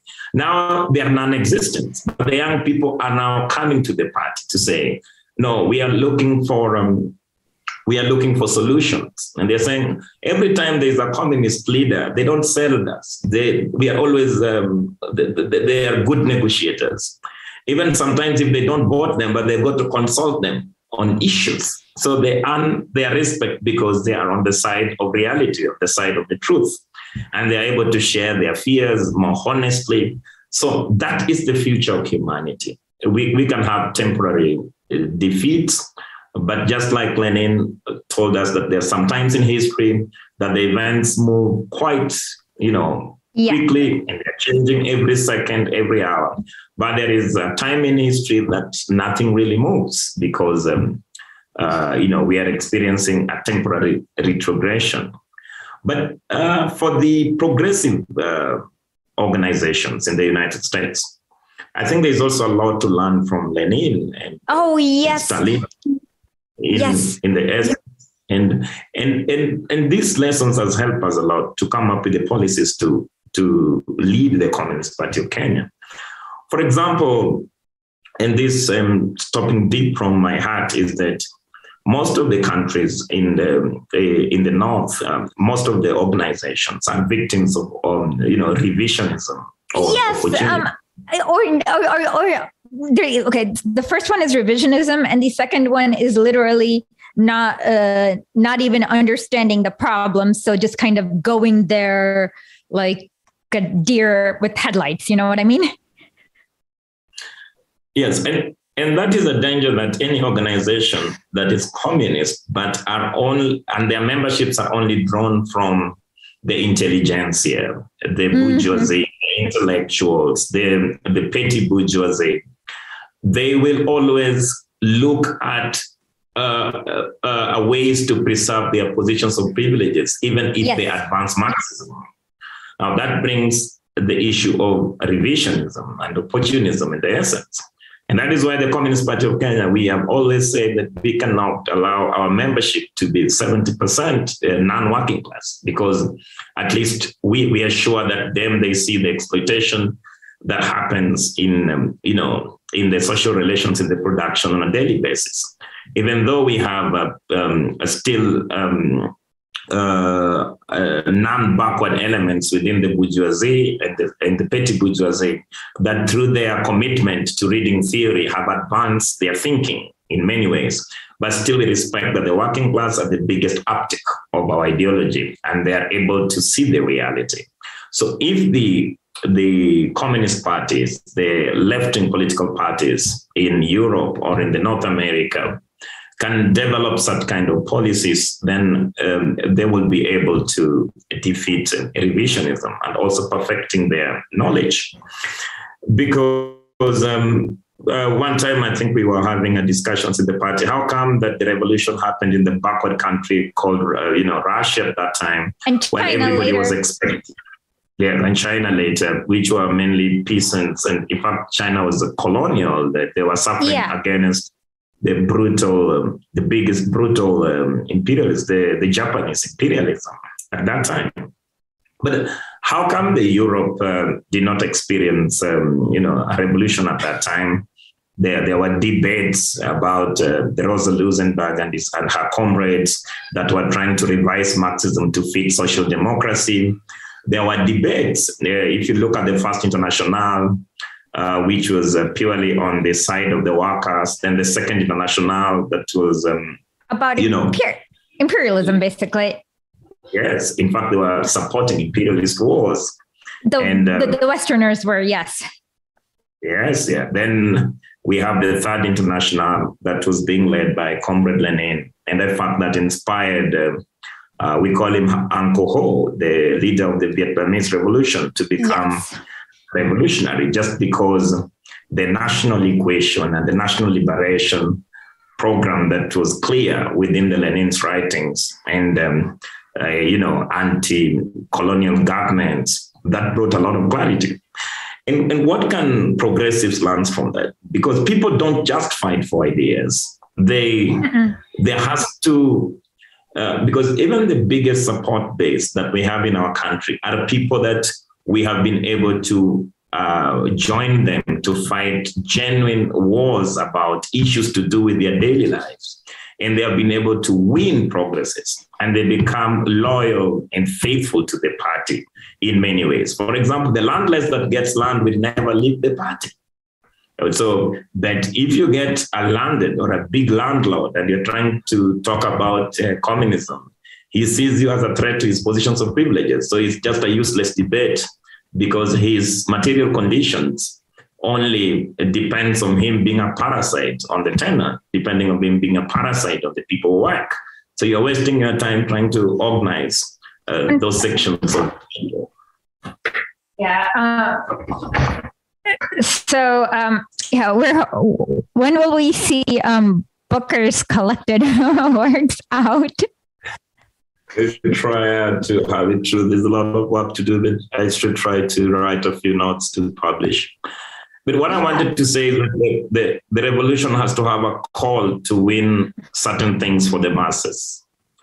Because look at Mao's call, land to the tillers. So that means the tillers gets the land, bread for the people in Vietnam. So we have to win real material issues for the masses. What is yours in Kenya right now? For us, we are very strong in the landless areas. So you are at Land for the People? Yes, land for the people. And then the next thing that in the trade union movement, we are saying we don't want just a minimum wage. We need a living wage for the people. So in that way, and then we are winning. If we go to a collective bargain for any trade union, they will know when the communists are there, there is no bribes, there is no jobs. It's just, real business. Then we are able to win the people. In the peasant organization, we have an operation, drive the brokers out. And brokers are just people who come to buy farm products at almost nothing and go to sell them. So we are driving, like now where I'm doing my politics, it's the uptake of my support is we are driving the brokers out. We want to build. How are you driving the brokers out? The driving brokers out is to make sure that every small farmer joins the cooperative. The cooperative. Okay. Got it. It's kind of like a union for peasants. Yes. So if you want to buy tomatoes, you have to go to the cooperative.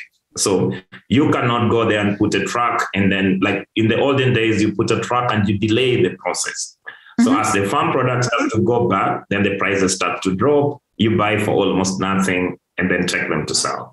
So in that way, if we are talking about in the backward areas where we are organizing, we are winning real gains for the people. The people who are the communist rappers, they are rapping about basic issues. They're not rapping about communism. They're not writing about dialectical materialism. They are mocking the imperialist, the capitalist politician who walk around fattening themselves from the things they have stolen from the people. They are singing about certain successes that they think Booker through the Communist Party of Kenya has been able to score in their communities. They are saying that they remain committed to the party because of the successes, and we are willing to learn even within our circumstances. So the power that helps to build the communist movement from history and all over the world is that you need to start winning things for the masses, and they will trust you in the sense that you are always in solidarity with them, and also you share with them when you are weak, or you share with them your fears, you share with them why you think you need to retreat a bit, and then reorganize the population and go for an all-out offensive, because you do not want to put your best soldiers, as gun fodder. You don't want to declare a war with no, That's what Lenin wrote in What Is to Be Done about that, because their party every few months, like it would build up, and then the Tsarist police would go crack down on them and send them all to Siberia. And that's why he kind of had the party structure that way, to protect people from these massive Tsarist crackdowns. Yes, and we have had such adventures also in our struggles in Kenya. 1982 coup led to a big crackdown of revolutionaries, and that was a reactionary coup that was being taken by certain, people within the lower ranking army officials, and some people who called themselves revolutionaries that were actually angry to get power. They wanted, we want power now. But then the end result is that the whole underground organization that they had struggled to build for several years was crushed in under 18 months. And, and the comrades were hanged en masse and jailed and exiled. So after that, it took maybe another 10 years until 1997 to recollect again another organization. So we had an hiatus moment, if I may call it, for about 17 years of comrades trying to talk themselves to try and reconvene again. And when such a crackdown happens, the morale of the masses is also affected, because now we were meant to liberate the people, but I have lost my mama, I have lost my father, I have lost, so it does the process of advancing the revolution. So I will only encourage that every time we make a revolutionary step, we take the interest of the revolutionaries and the interest of the masses, and let us not do adventurist things. Let us try to understand and master Marxist and Leninist as a guide to science. And let us not learn by rote to try and experiment things to put the revolutionary forces in grave danger if there's no chances of success. And sometimes there is, especially on the young comrades, there's an over-enthusiasm. There is a rally call, there is sloganeering, arm the masses now. We have to defeat the bourgeoisie, But we have to go fundamentally that the subjective conditions of the revolution has to be there for a revolution to take place. In fact, Mao actually tells us that if an egg do not have, first of all, you have to have an egg with the internal conditions, then you'll have a chicken. Then you have external conditions, the warmth, then the egg will break into a chicken. But now, our country, we say the objective conditions of the revolutions are there. The objective conditions have been created by the effects of capitalism. We have mass unemployment. We have people dying of curable diseases. We have the rich are burning money in consumerism, driving expensive cars. They are laundering the economy. People can see that. They're annoyed about it. But is it the time to call for an all-out attack on the bourgeoisie and the establishment? They have formed alliances with the imperialist entities, and they're willing to crush anybody that tries to challenge their hegemony. So what then does Lenin tells us to do is that we must continue to build the subjective factors on the revolution and help the revolutionaries to organize both overtly and covertly to challenge the system. And we must be able also to listen and take them, when there is an insurrection in the country, we must be the first people to drive it from a civil war to a revolutionary war. But remember, at any given time, if revolutionaries are not organizing, in the United States, for example, you see the most militant, street protests that we see, the Black Lives Movement. We study it with a lot of care. But if you look at it, as long as they are advancing, but there is no vanguard party to direct it to become a revolutionary war, they will think.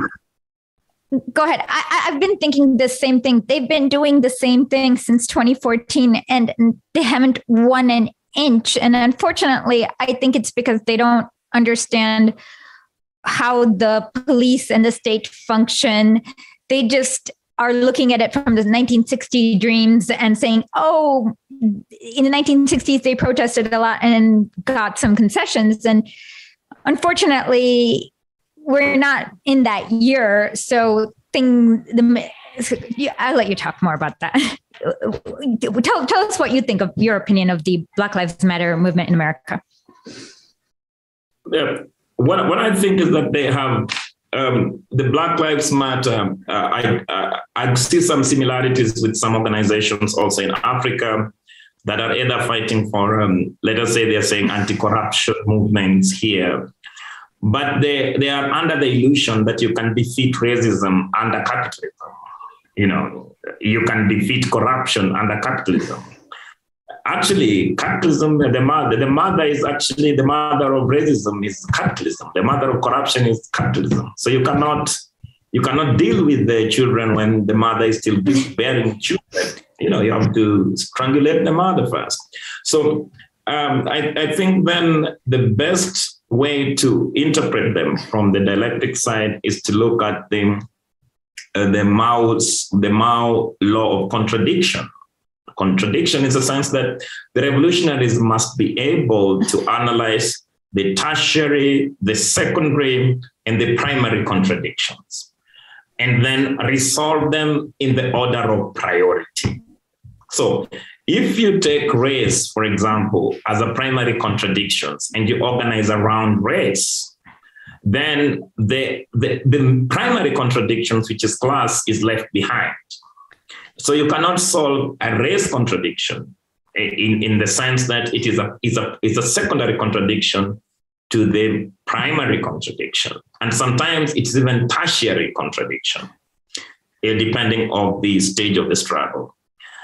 If you come to my country, for example, where tribalism and ethnicity is actually being spinned by the current political leaders, and they want to set not just now in the United States, it will be one race against the other. In my country, it's one ethnicity against the other.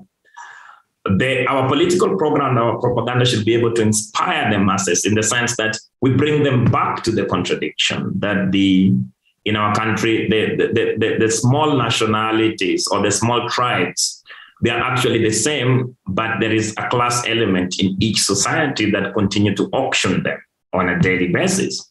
They are, black sellouts, like that horrible man called Barack Obama. Oh my God. He's kind of, oh yeah, I forgot. I forgot that his dad was from Kenya.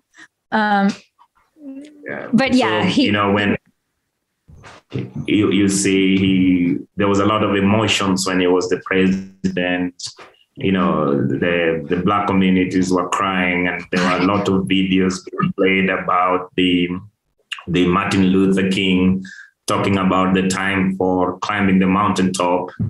And people thought, and that's how propaganda works. And the next time you see Mr. and Mrs. Obama hanging around, kissing Bush and Mr. and Mrs. Bush.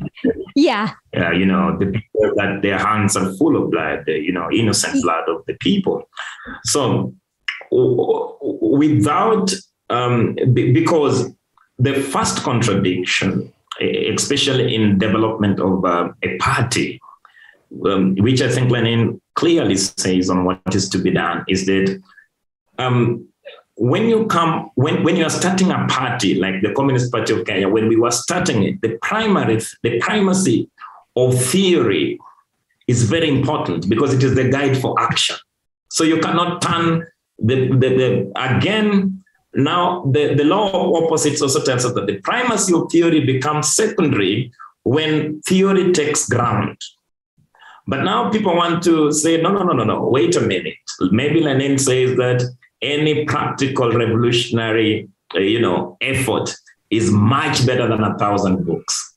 But remember, he's saying revolutionary literature, revolutionary effort, not each and every effort you put across. So the revolutionary should be able to understand contradictions in building the party and contradictions in mass organizing. And that is the importance of ideological school, to be able to equip revolutionaries with the science of the proletariat revolution. Like, it is better to start 3 people. Like, I think the Communist Party of Kenya, it started the conversations around people to make a clarity of thought of where we want to go. And then after that, then we have to take the second step. So from theory to practice, practice to theory, theory informs practice, practice informs theory, theory enriches practice, practice enriches theory. But you cannot take, some people say, let's be pragmatic, but they don't try to debunk what they're calling pragmatism, because pragmatism, basically, they want you to act without, knowledge. Acquiesce to the bourgeoisie. Basically, that's what pragmatism is code for. Yeah, so when I talk about such struggles, I saw some militancy, but sometimes I get really offended when I see maybe there's a police person talking to the black activist, and then he's trying to talk to them in a very good way. And they're saying, we are part of you. And you find the protesters will pick up the microphone and tell the police, you're very good to us. You're not like the others. But they don't understand that this police is a system. It's part of the oppressive system of the empire. Yes. And however bad, however good, they are prisoned to serve the hegemons, the warmongers in Washington. So until they understand that, it can only be, like Lenin will tell us, riots will be there, governments will fall, but without a vanguard political party, without revolutionaries, there will be no revolution.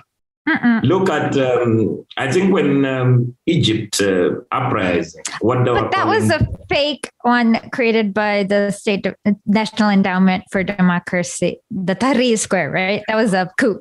That was a color revolution. In fact, I was very angry to see in the streets, they had... they were angry people, but then what happened is in the middle came the color revolution people and just stole it. In fact, at that time when the so-called Egyptian revolution was happening, because it wasn't, there were people who were calling it Facebook revolution. So there were people working with Facebook chats. And there are a lot of American nationals. I've never seen so much in Egypt there. We were wondering, what are they doing there? Then primarily, but there were certain lessons that we took there, because we realized that even though the government of Hosni Mubarak fell, and the most organized will take power, whether that most organized is revolutionary or reactionary. So that is why we landed into a theocracy, Muslim Brotherhood, because they were the most organized at that time. But then they had a coup against him and we get Sisi. Yeah, so if we, the thing is that the revolutionaries must always prepare and study the movements within the working class and try to direct it. And the idea is to organize daily for an alternative people's power away from the state.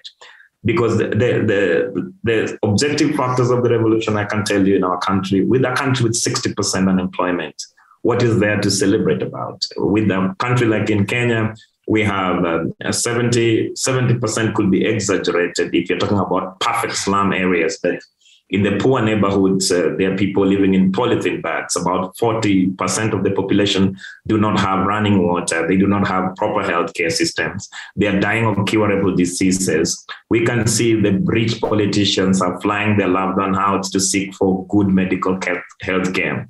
We see people stealing money for cancer centers. And when they get cancer, they take the next flight to go to seek treatment from abroad. So there is a lot for us to organize. But if we focus on only the objective factors and we don't come back, which I think is the biggest thing, because it's the most important task. And that also brings me to Cuba. People talk about the medicine progress. They speak about sports progress, but they don't talk about the project of creating a new human being that people are given to themselves. They don't talk about, the easy conversation. You know what? It's kind of funny because Fidel Castro actually said that the reason why Che is special is because of capitalism. And we want to, like, if Cuba succeeds, every citizen of ours will be a Che Guevara. That was very inspiring for me. And but basically, you're right. Go ahead. And you could see typically, now that you mentioned Che Guevara, the imperialist countries wanted to, they tried to, it's only Che that I think we have continued to consistently maintain his legacy and his revolutionary credentials. But normally when the revolutionaries die, they want to canonize them and then dilute their revolutionary credentials and say that, now we can have a foundation with their name. Look at what they're doing to Salvador Mandela. Allende. Yes, Salvador Allende, and even in Africa, they talk about, Thomas Sankara was a good person. Oh, yes. To talk about his communist credential. Amilcar Cabral was a good person. He loved his people.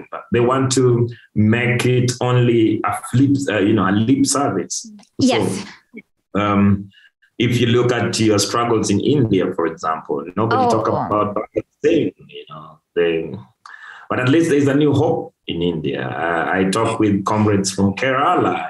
Kerala is the only state in India. The others are, just an appendage of the West imperialism. And I mean, the Communist Party is coming along well and much better than it ever has to oppose the fascism, I guess.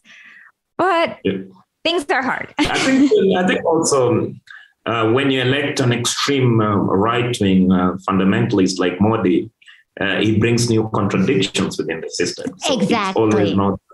Yeah, so that could be also good for us and then you talked about something very interesting, which was concessions, because the ruling class are willing to concede if there is a real threat for their falling, and they do it for a time.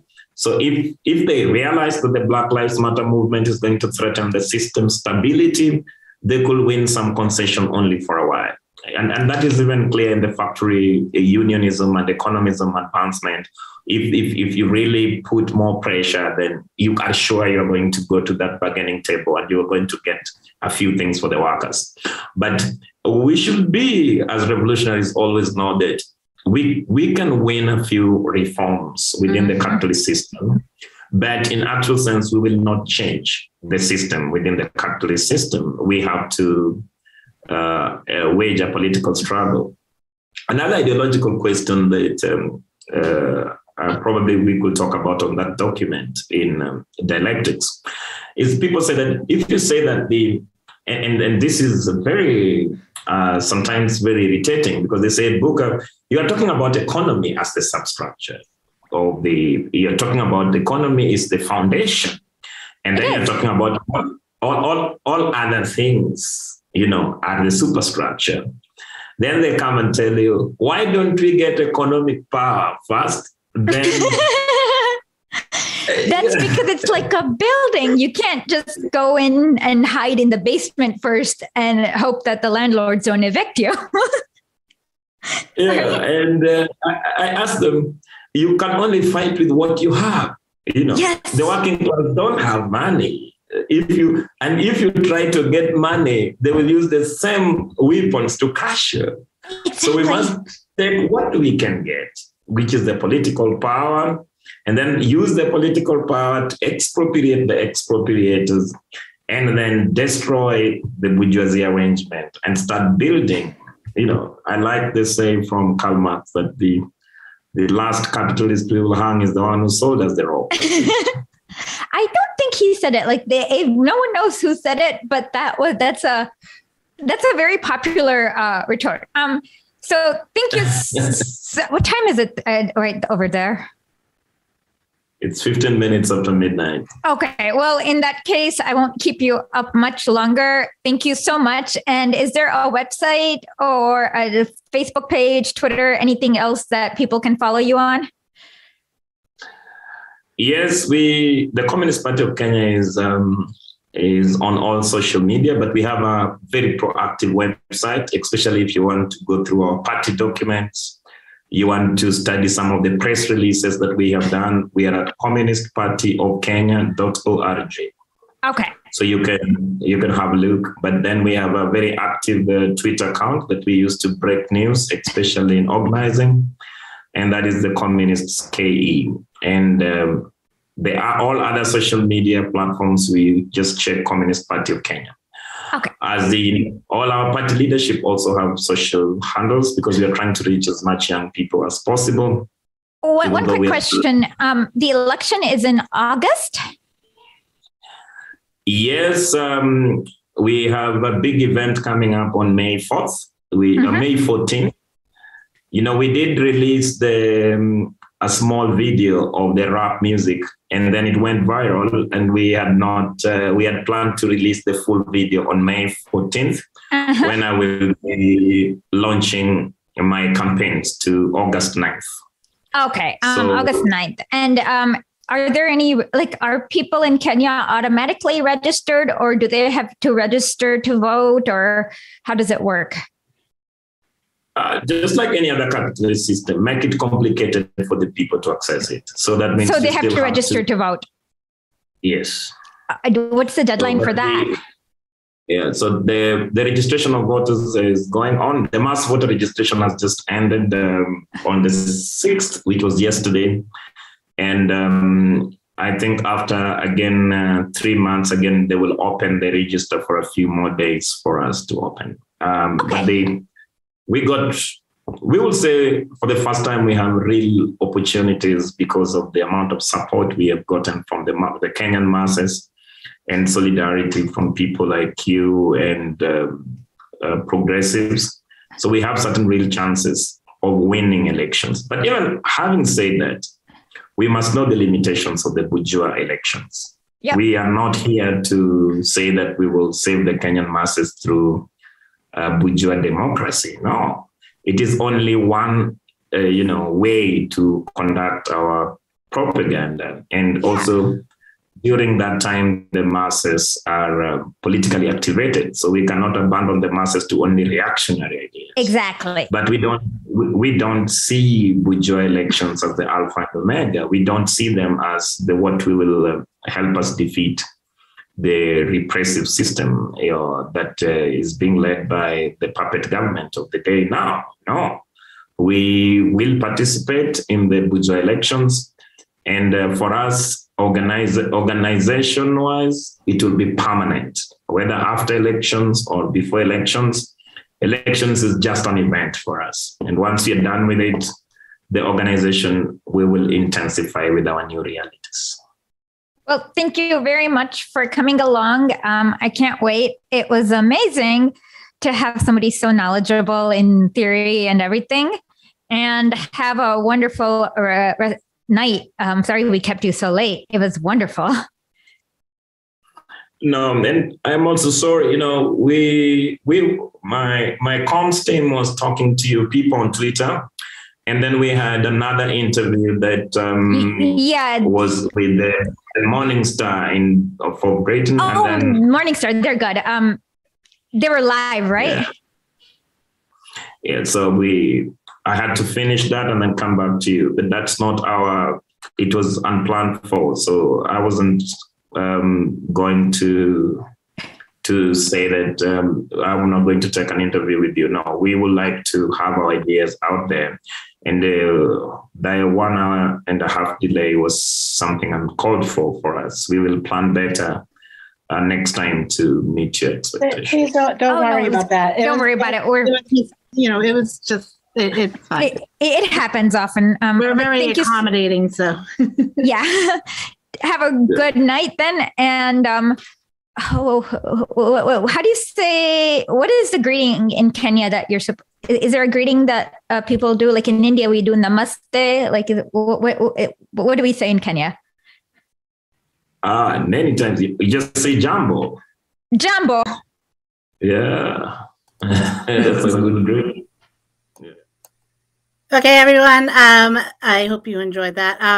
So we actually recorded Asha reading 1938 Stalin's Dialectical and Historical Materialism, but we only got to about half of it. So I'm going to play that now, and I'm sorry there's going to be a short stop on the end of it. And Asha is not going to be coming back tonight. So if you have any questions or anything, just leave them for next week. Thank you. Hold on.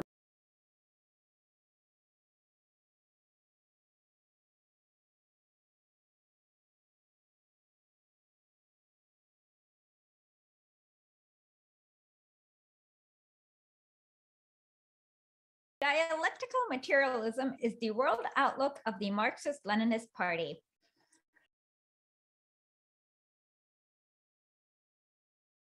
It is called dialectical.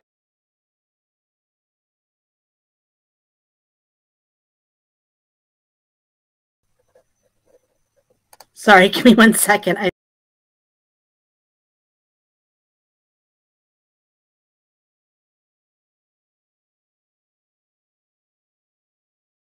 Dialectical materialism is the world outlook of the Marxist-Leninist Party.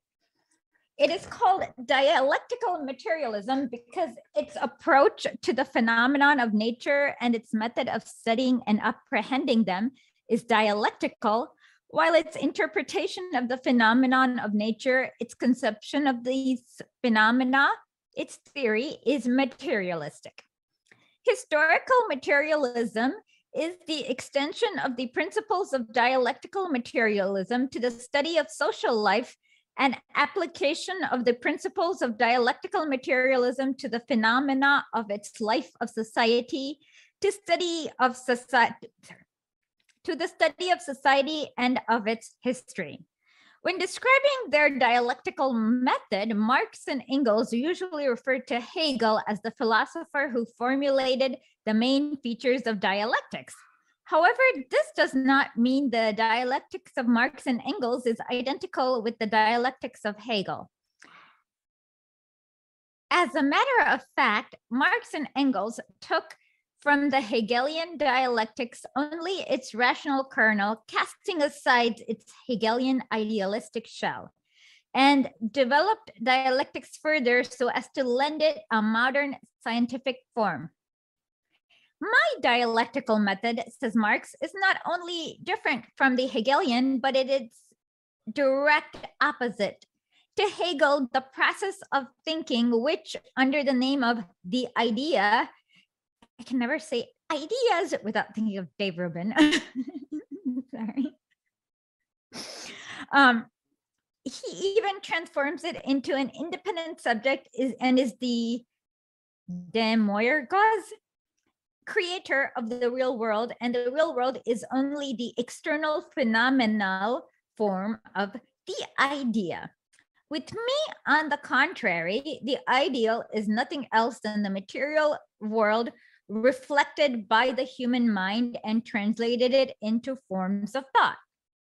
Marx, afterward to the second German edition of Volume 1 of Kapital, Das Kapital. When describing their materialism, Marx and Engels usually refer to Feuerbach, which Booker mentioned, as the philosopher who restored materialism to its rights.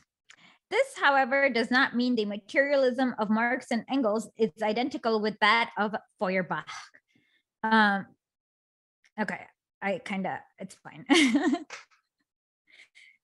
In fact, Marx and Engels took from Feuerbach's materialism its inner kernel and developed it into a scientific philosophical theory of materialism and cast aside its idealistic and religious ethical encumbrances. We know that Feuerbach, although he was fundamentally a materialist, objected to the name materialism.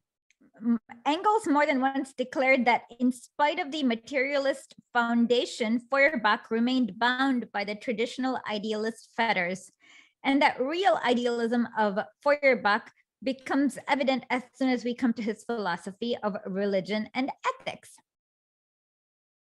Dialectics comes from the Greek dialogo, I don't know how to pronounce it, okay, to discourse, to debate. in ancient times, dialectics was the art at arriving at the truth by disclosing contradictions in the argument of an opponent and overcoming these contradictions.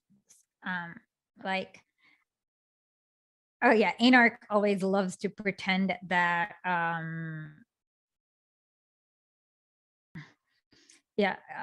he doesn't, Janet, you remember, about like Anarch and pretending he doesn't he's like, he always says, I don't understand dialect. Oh, I know he doesn't, but it's like, are you there? Yeah, I'm here.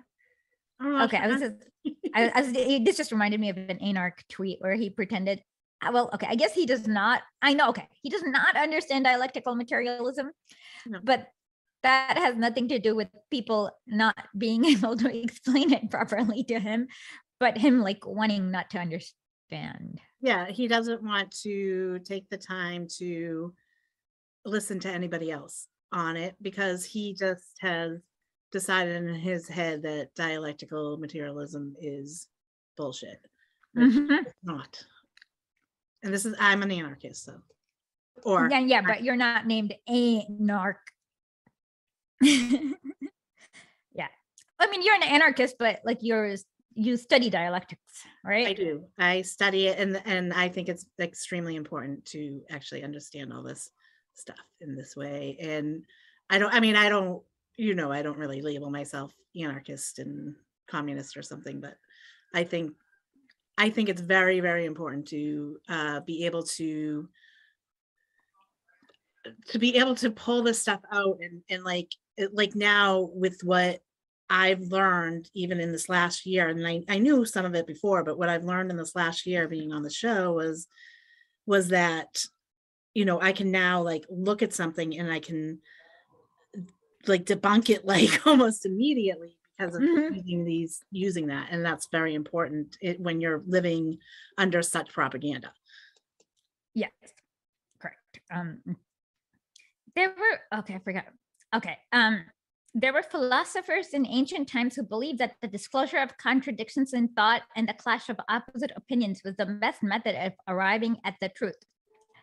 This dialectical method of thought later extended to the phenomena of nature and developed into the dialectic method of apprehending nature, which regards the phenomenon of nature as being in constant movement and undergoing constant change, and the development of nature as a result of the development of contradictions in nature as the result of the interaction of opposite forces in nature. In essence, dialectics is the direct opposite of metaphysics. The principal features of Marxist dialectical method are as follows. Nature is connected and determined. Contrary to metaphysics, dialectics does not regard nature as an accidental agglomeration of things, a phenomenon unconnected with isolated form, independent of each other, but as a connected integral whole in which things, phenomenon are organically connected with and dependent upon and determined by each other. The dialectical method therefore holds that no phenomenon in nature can be understood if taken by itself, isolated from the surrounding phenomenon, inasmuch as any phenomenon in any realm of nature may become meaningless to us if it is not considered in connection with the surrounding connections, but divorced from them. That vice versa, any phenomenon can be understood and explained if it is in its inseparable condition with the surrounding phenomenon as one conditioned by the surrounding phenomenon. Nature is, and this is kind of how I know when basically for, how everything is connected and everything happens nothing happens by accident.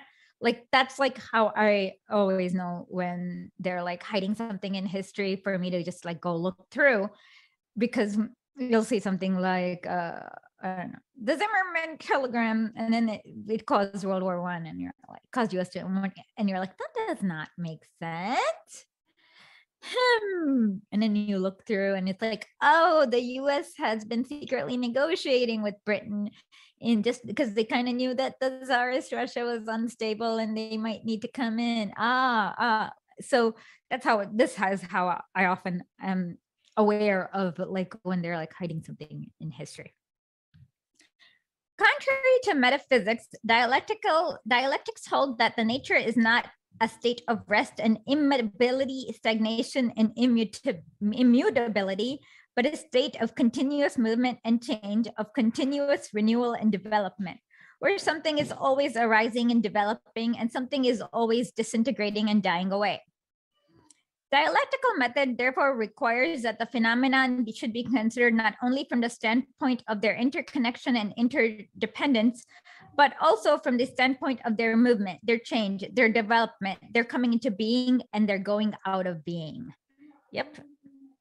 The dialectical method regards as important primarily not that which at a given moment seems to be durable and yet is already beginning to die away, but that which is arising and developing, even though for a given moment it may not appear to be durable.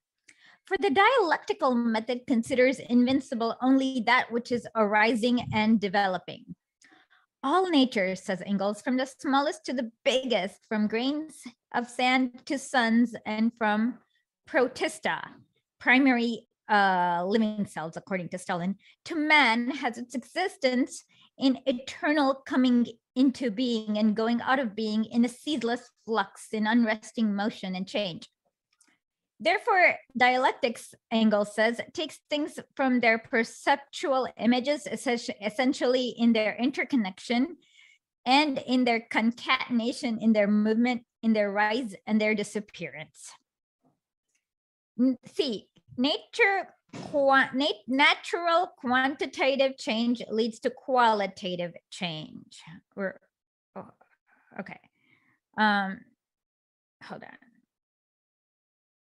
Contrary to metaphysics, dialectics does not regard the process of development as a simple process of growth, where quantitative changes do not lead to qualitative changes, but as a development which passes from insignificant and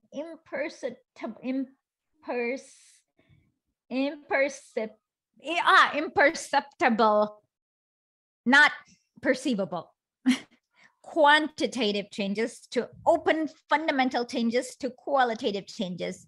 A development in which the qualitative changes does not occur gradually, but rapidly and abruptly, taking form of a leap from one state to another.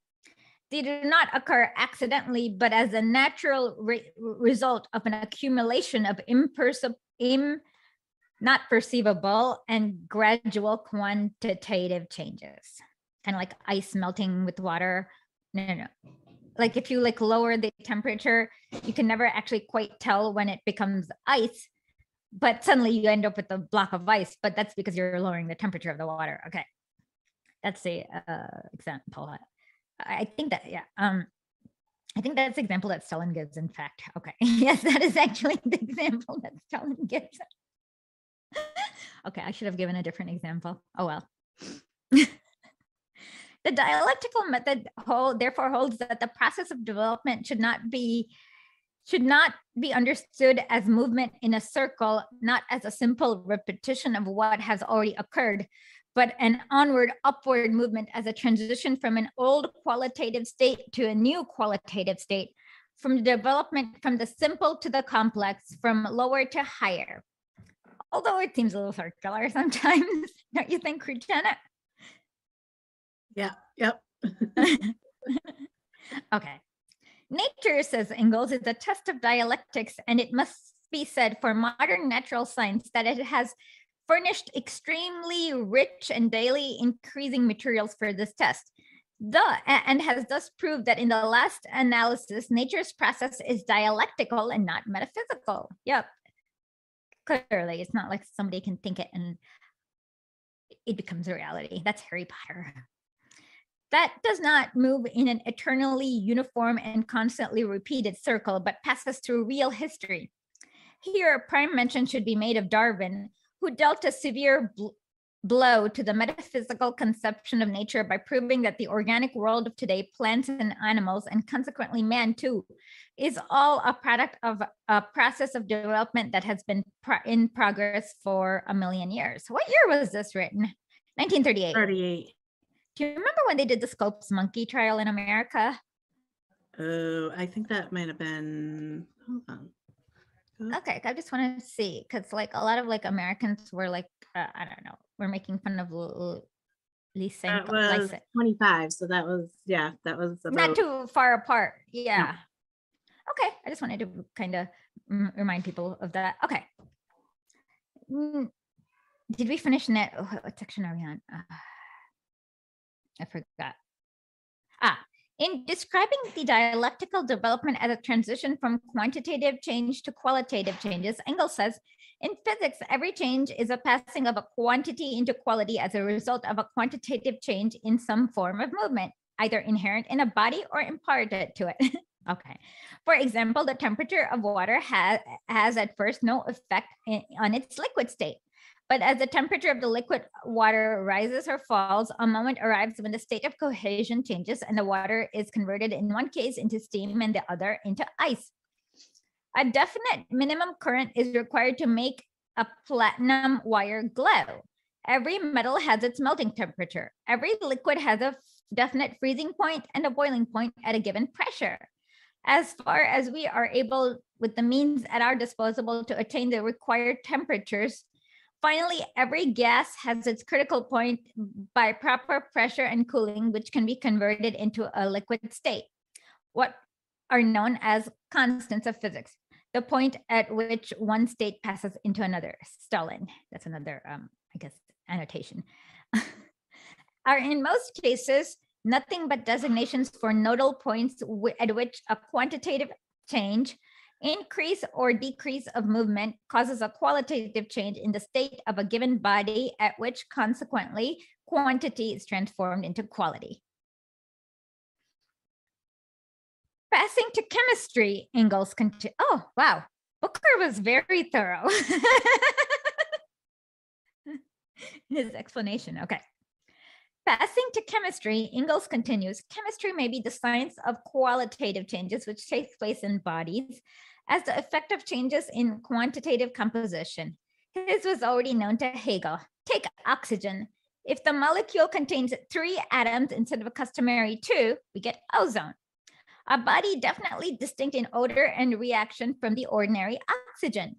But at what shall we say of the different proportions in which oxygen combines with nitrogen or sulfur, and each which produces a body qualitatively different than all the other body? Finally, criticizing Düring, who scolded Hegel for all he was worth, but so repetitiously borrowed from him the well-known thesis that the transition from the insentient world to the sentient world, from the kingdom of inorganic matter to the kingdom of organic life, is a leap to a new state, Engels says, this is precisely the Hegelian nodal line of measure relations in which a certain definite nodal points, the purely quantitative increase or the decrease gives rise to the qualitative leap. For example, the case of cool water, which is heated or cooled, where boiling point and freezing point are nodes at which, under normal pressure, the leap to a new aggregate state takes place, where consequently the quantity is transformed into quality. D, contradictions inherent in nature. Contrary to metaphysics, dialectics holds that all internal contradictions are inherent in all things and phenomenon of nature, for they have their positive sides and the negative sides, a past, a future, something dying away and something developing, a struggle between opposites, a struggle between the old and the new, between that which is dying away and that which is being born, between that which is disappearing and that which is developing, constitutes the internal content of the process of development, the internal content of the transformation of quantitative changes to qualitative changes. The dialectic method, therefore, holds that the process of development from lower to higher form takes place, but not as a harmonious unfolding phenomenon, but as a disclosure of these internal contradictions inherent in things. Phenomenon as a struggle of opposite tendencies which operate on the basis of these contradictions, like the proletariat and the bourgeoisie. In the proper meaning, Lenin says, dialectics is the study of the contradiction within the very essence of things. Lenin's Philosophical Notebooks, page 265. And development of the struggle of opposites. Such, in brief, are the principal features of the Marxist dialectical method.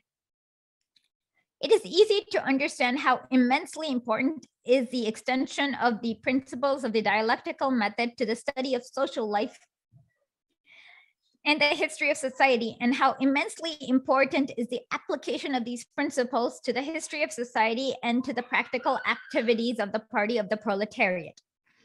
There are no isolated phenomenon in the world. If all the phenomena are interconnected and interdependent, then it is clear that every social system and every social movement in history must be evaluated not from the standpoint of eternal justice or from other preconceived idea, as it is not infrequently done by historians, but from the standpoint of conditions which give rise to the system or that social movement and with which they are connected. A slave system would be senseless, stupid, and unnatural under modern conditions. But under conditions of a disintegrating primitive communal system, the slave system is quite understandable and the natural phenomenon, since it represents an advance on the primitive communal system. Actually, actually, it's really weird. I'm reading this book from a British dude who wrote this like travel journal called On Russia, and I expected it to be racist, but it was not. It's like amazing how not racist he is for being British. It's called Russia by Donald Mackenzie, but he actually explains serfdom in a very dialectical way. So in a country like Russia, basically, the land is utterly worthless, like it can't produce anything unless you have people working on the land. So then in order to make the land, the land, like if you tell a noble, somebody, oh, I'm going to give you land, you just have an utterly worthless hunk of land. But if you said, I have a land with like 100 people working on it, that actually translates into money. So that's how like serfdom developed. Yeah, and this is from like a not racist British guy who's a liberal from the 1800s, I guess.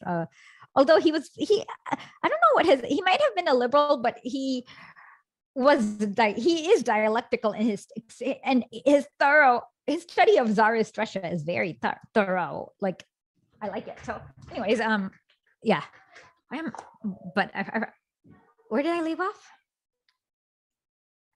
Slave system. Okay. The demand for a bourgeoisie democratic republic when Tsardom and the bourgeoisie society existed as, let's say, in 1905, was quite understandable and proper revolutionary demand. For at that time, a bourgeoisie republic would have meant a step forward. But now, under the conditions of the USSR, a demand for the bourgeoisie republic would be senseless and counter-revolutionary, for a bourgeoisie would be a retrograde step compared with the Soviet republics. Okay, sorry. Every day on the conditions, time, and place. Sorry, everything depends on the conditions, time, and place. It is clear that without such a historical approach to social phenomenon, the existence and development of the science of history is impossible. For such an approach saves the history of science from becoming a jumble of accidents and agglomeration of the most absurd mistakes, like, oh my God, the US blundered into war and accidentally said Iraq had weapons of mass destruction. Capitalists try to pretend that history is just an agglomeration of absurd mistakes. That's not true. Further, if the world is in a state of constant movement and development, and if the dying of the old and the upgrowth of the new is law of development, then it is clear that there can be no immutable social systems, no eternal principles of private property and exploitation, and no eternal ideas of the subjugation of the peasant to the landlord, of the worker to the capitalist.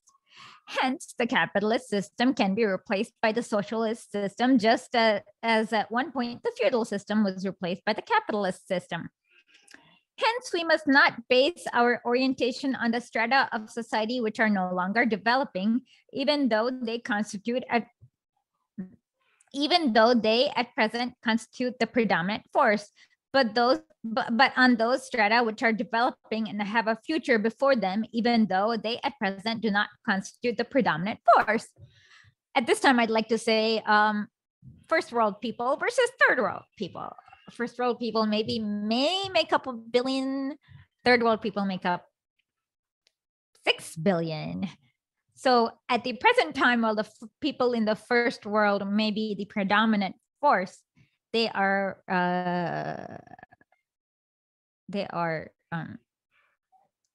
wasting away. Okay, sorry. Janet, cut this if this is overly inflammatory. No, you're fine. Okay, in the 80s of the past century, as in the 1880s, 2 past centuries, in the period of the struggle between the Marxists and the Narodniks, the proletariat in Russia constituted an insignificant minority of the population, whereas the individual peasant constituted the vast majority of the population. But the proletariat was developing as a class, whereas peasantry as a class was disintegrating. And because the proletariat was developing as a class and Marxists based their orientation on the proletariat, and they were not mistaken, for as we know, the proletariat subsequently grew from an insignificant force into a first-rate historical and political force that now numbers in over billions and billions and billions of people. Hence, in order not to err in policy, one must look forward and not backward. Further, if passing of the slow quantitative changes into rapid and abrupt qualitative changes is a law of development, then it is clear that the revolution made by the oppressed class are quite natural and inevitable, because of capitalism naturally wants to turn things into cartels and monopolies. So what happens is that more and more crap is going to be controlled by fewer and fewer people, and at one point you'll be like 4 people against 8 billion or whatever, and yeah, it's easy for 8 billion to like kind of throw off 4 people in theory eventually, if we last that long, unless like climate change, whatever. Okay. Hence, the transition from capitalism to socialism and the liberation of the working class from the yoke of capitalism cannot be effected by slow changes and by slow reforms, but only on the qualitative change of the capitalist system by revolution. Hence, in order not to err in policy, one must be revolutionary and not reform. Oh my God, Booker is very thorough. He's like had this thing memorized or something. Right? Very, very good. Yeah. He had to have this. I swear to God, he has this whole thing memorized. Otherwise, like, you think he had it memorized? I mean, he knows the stuff really well, so he was really good on it. Yeah, because he's gone through everything here. Wow. Okay. If development proceeds by the way of disclosure of internal contradictions, by way of collisions of opposite forces, and on the basis of these contradictions, so as to overcome these contradictions, then it is clear that class struggle of the proletariat is a quite natural and inevitable phenomenon. Okay, Avenirus's brainless. Okay, he calls it's really funny. Like Lenin in his materialism thing talks about the brain, and Avenirus apparently like says that the thought is separate from the brain. So he calls Lenin calls idealism a brainless philosophy. Sorry, that's what I miss about Lenin. Don't you? Yes, we love Lenin's sarcasm in little quips. Yeah, Stalin does not do anything like that. So he's like very straight-laced. So yeah. So at this point he would have, like, Lenin would have called somebody would have had, but that's what makes Lenin less clear than Stalin, because he takes all this like quips and sarcasm and insults. Right? Okay.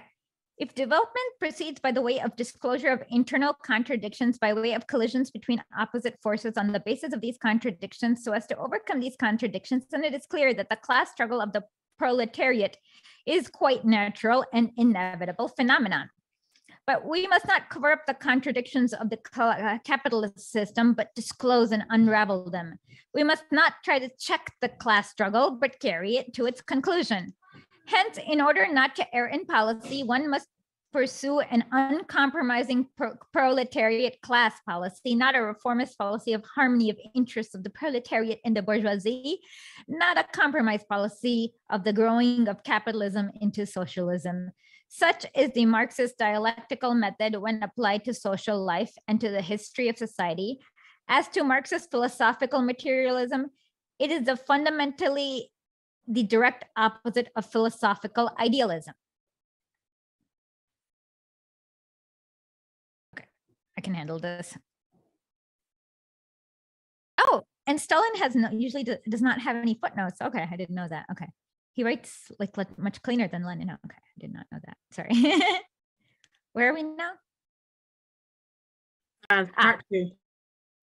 A principal feature of Marxist philosophical materialism is as follows. A, materialist. Contrary to idealism, which regards the world as an embodiment of an absolute idea, a universal spirit, consciousness, Marxist philosophical materialism holds that the world is by its very nature material, and that the multifold of phenomenon of the world constitute different forms of matter in motion, that interconnection and interdependence of phenomenon as established by the dialectical method are a law of development of moving matter, that the world develops in accordance with laws of movement and matter and stands in no need of a universal spirit. The materialist outlook on nature, says Engels, means no more than simply conceiving nature as it exists without any foreign admixture. Speaking of the material views of the ancient philosopher Heraclitus, that's it. Heraclitus, okay, who held the world, the all-in-one, was not created by any god or any man, but was, is, and ever will be a living flame, systematically flaring up and systematically dying down. Lenin comments, a very good exposition on the rudiments of dialectical materialism. Contrary to idealism, which asserts that our consciousness really exists and that the material world, being nature, exists only in our consciousness, in our sensations and ideas and perceptions, the Marxist philosophical materialism holds that nature being is an objective reality existing outside the independent of our consciousness, that matter is primary since it is a source of sensations, idea, and consciousness, and that consciousness is secondary, derivative, since it is a reflection of matter, a reflection of being. That thought is a product of matter in which its development has reached a high degree of perfection, namely of the brain, and that the brain is an organ of thought, and that therefore one cannot separate thought from matter without committing a grave error, says Engels. Yeah, so anytime when incels discuss ideas, that's what they're doing. Okay. The question of the relation of thinking to the being, the relation of the spirit to nature, is the paramount question of the whole of philosophy. The answers which the philosophers gave to this question split them into two camps. Those who asserted the primacy of spirit to nature comprised the camp of idealism. The others who regard nature as primary belong to the various schools of materialism. And the material by sensuously, he means through your senses, of course, not some other way. Engels. Perceptible world to which we ourselves belong is the only reality. Our consciousness and thinking, however, is suprasensuous, as in they may seem are a product of a material bodily organ, the brain. Matter is not a product of mind, but mind itself is merely the highest product of matter. Concerning the question of matter and thought, it is impossible to separate thought from matter that thinks. Matter is the subject of all changes. Describing Marxist philosophical materialism, Lenin says, materialism in general recognizes objectively real being, matter, as independent of consciousness, sensation, experience. Consciousness is only the reflection of being, at best, and approximately true, adequate, perfectly exact reflection of it. Lenin's Imperial Materialism, Lenin Collected Works, Volume 8, page 266, the Russian edition, of course. And further, matter that which is acting upon our sense organs produces sensations. Matter is the objective reality given to us in sensation. Matter, nature being the physical, is primary, spirit, consciousness, and sensation, the psychical, is secondary, again, Lenin. The world picture is a picture of how matter moves and how matter thinks. The brain is an organ of thought for everyone except for I know who you're gonna say. What? I know who you're gonna say, but there's actually a few of them. So, Oh, really? that the brain is a matter of thought, and that you said except for, yeah.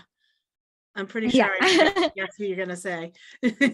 Yes, I changed my mind. Yeah, except for, but there's it's a long list of people. Okay. And world and its laws. Okay, C, the world and its laws are knowable. Contrary to idealism, which denies the possibility of knowing the world and its laws, which does not believe in the authenticity of our knowledge and does not recognize objective truth, that it holds the world is full of things in it themselves that can be never known to science. Marxist philosophical materialism holds that the world and its laws are fully knowable, and that our knowledge of the laws of nature, tested by experiment and practice, is authentic knowledge and have the validity of objective truth. And there are no things in the world which are unknowable, only things which are as of yet not known, but which will be disclosed and made known by the efforts of science and practice. Yeah, I agree. Yeah, and this is actually why I am willing to always spend it. Like whenever I don't understand something, like the magic, protest, is there going to be a revolution in Cuba or whatever? I'm like, that's why I'm like, I can know this. And then I kind of try to go figure out what the answer is, because I assume that everything is knowable, including like, who's telling the truth? Is the US government lying to you? Of course they are. I love Kwame Ture's saying, how does it go? What were you saying? Kwame Ture is saying about if the US government tells the...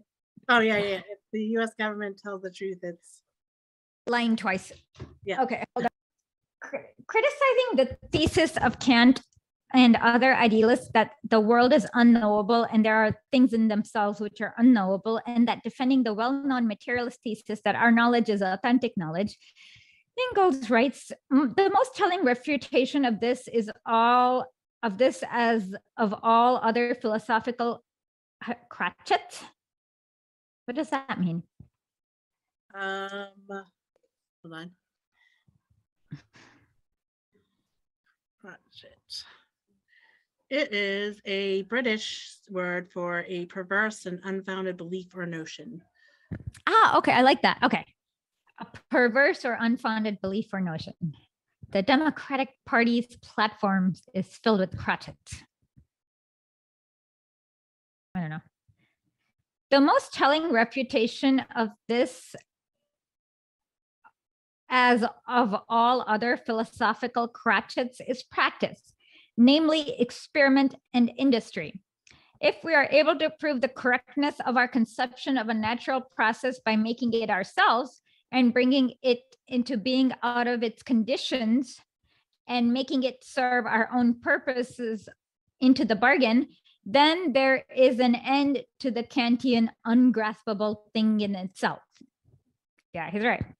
The chemical substances of the bodies of plants and animals remained such things in themselves until organic chemistry began to produce them one after another, whereupon the thing in itself became a thing for us. For instance, alizarin, the coloring matter. One second, Janet.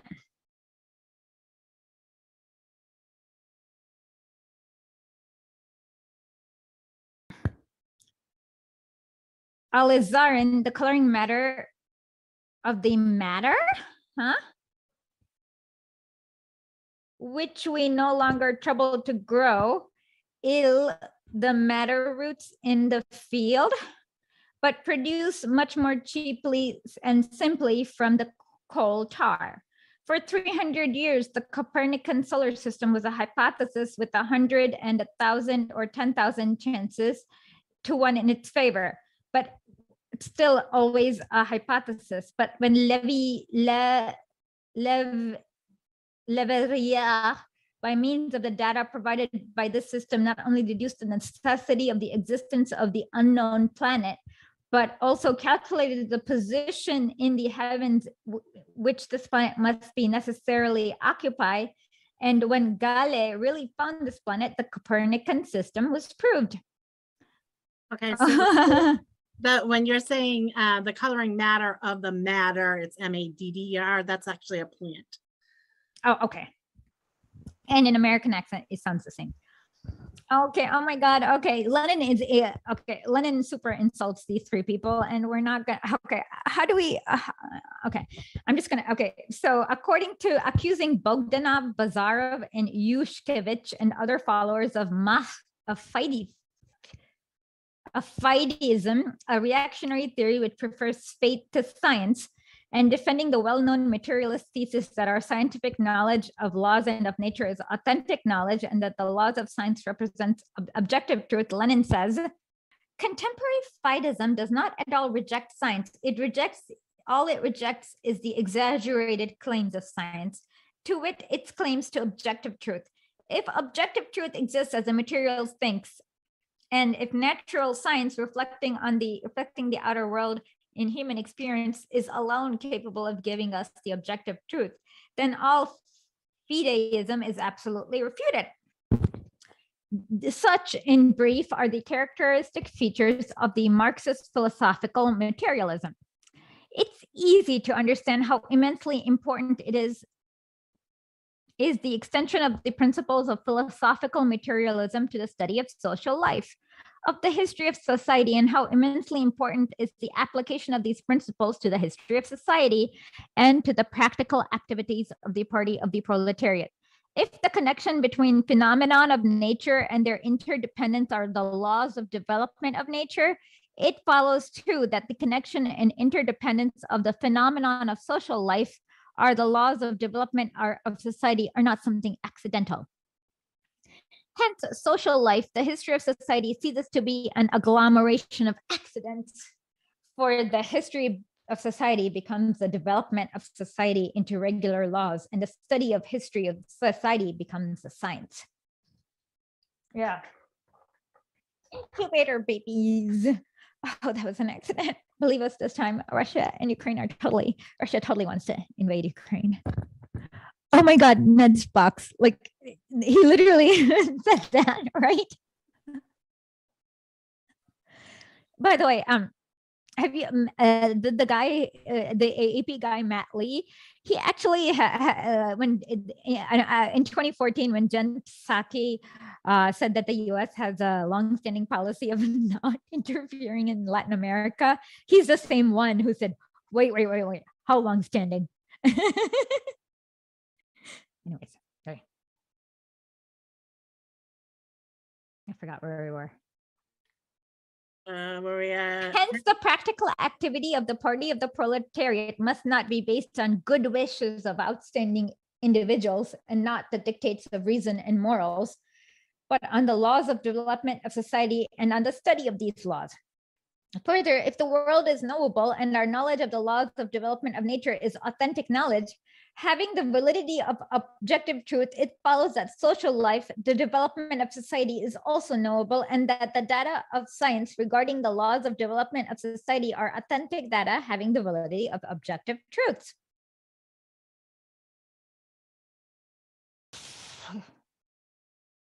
I don't understand. Okay, if the world is knowable and our knowledge of the laws of development is authentic, then and since society comes from nature, the laws of data of science regarding how societies develop is also, yeah. That makes sense. Okay.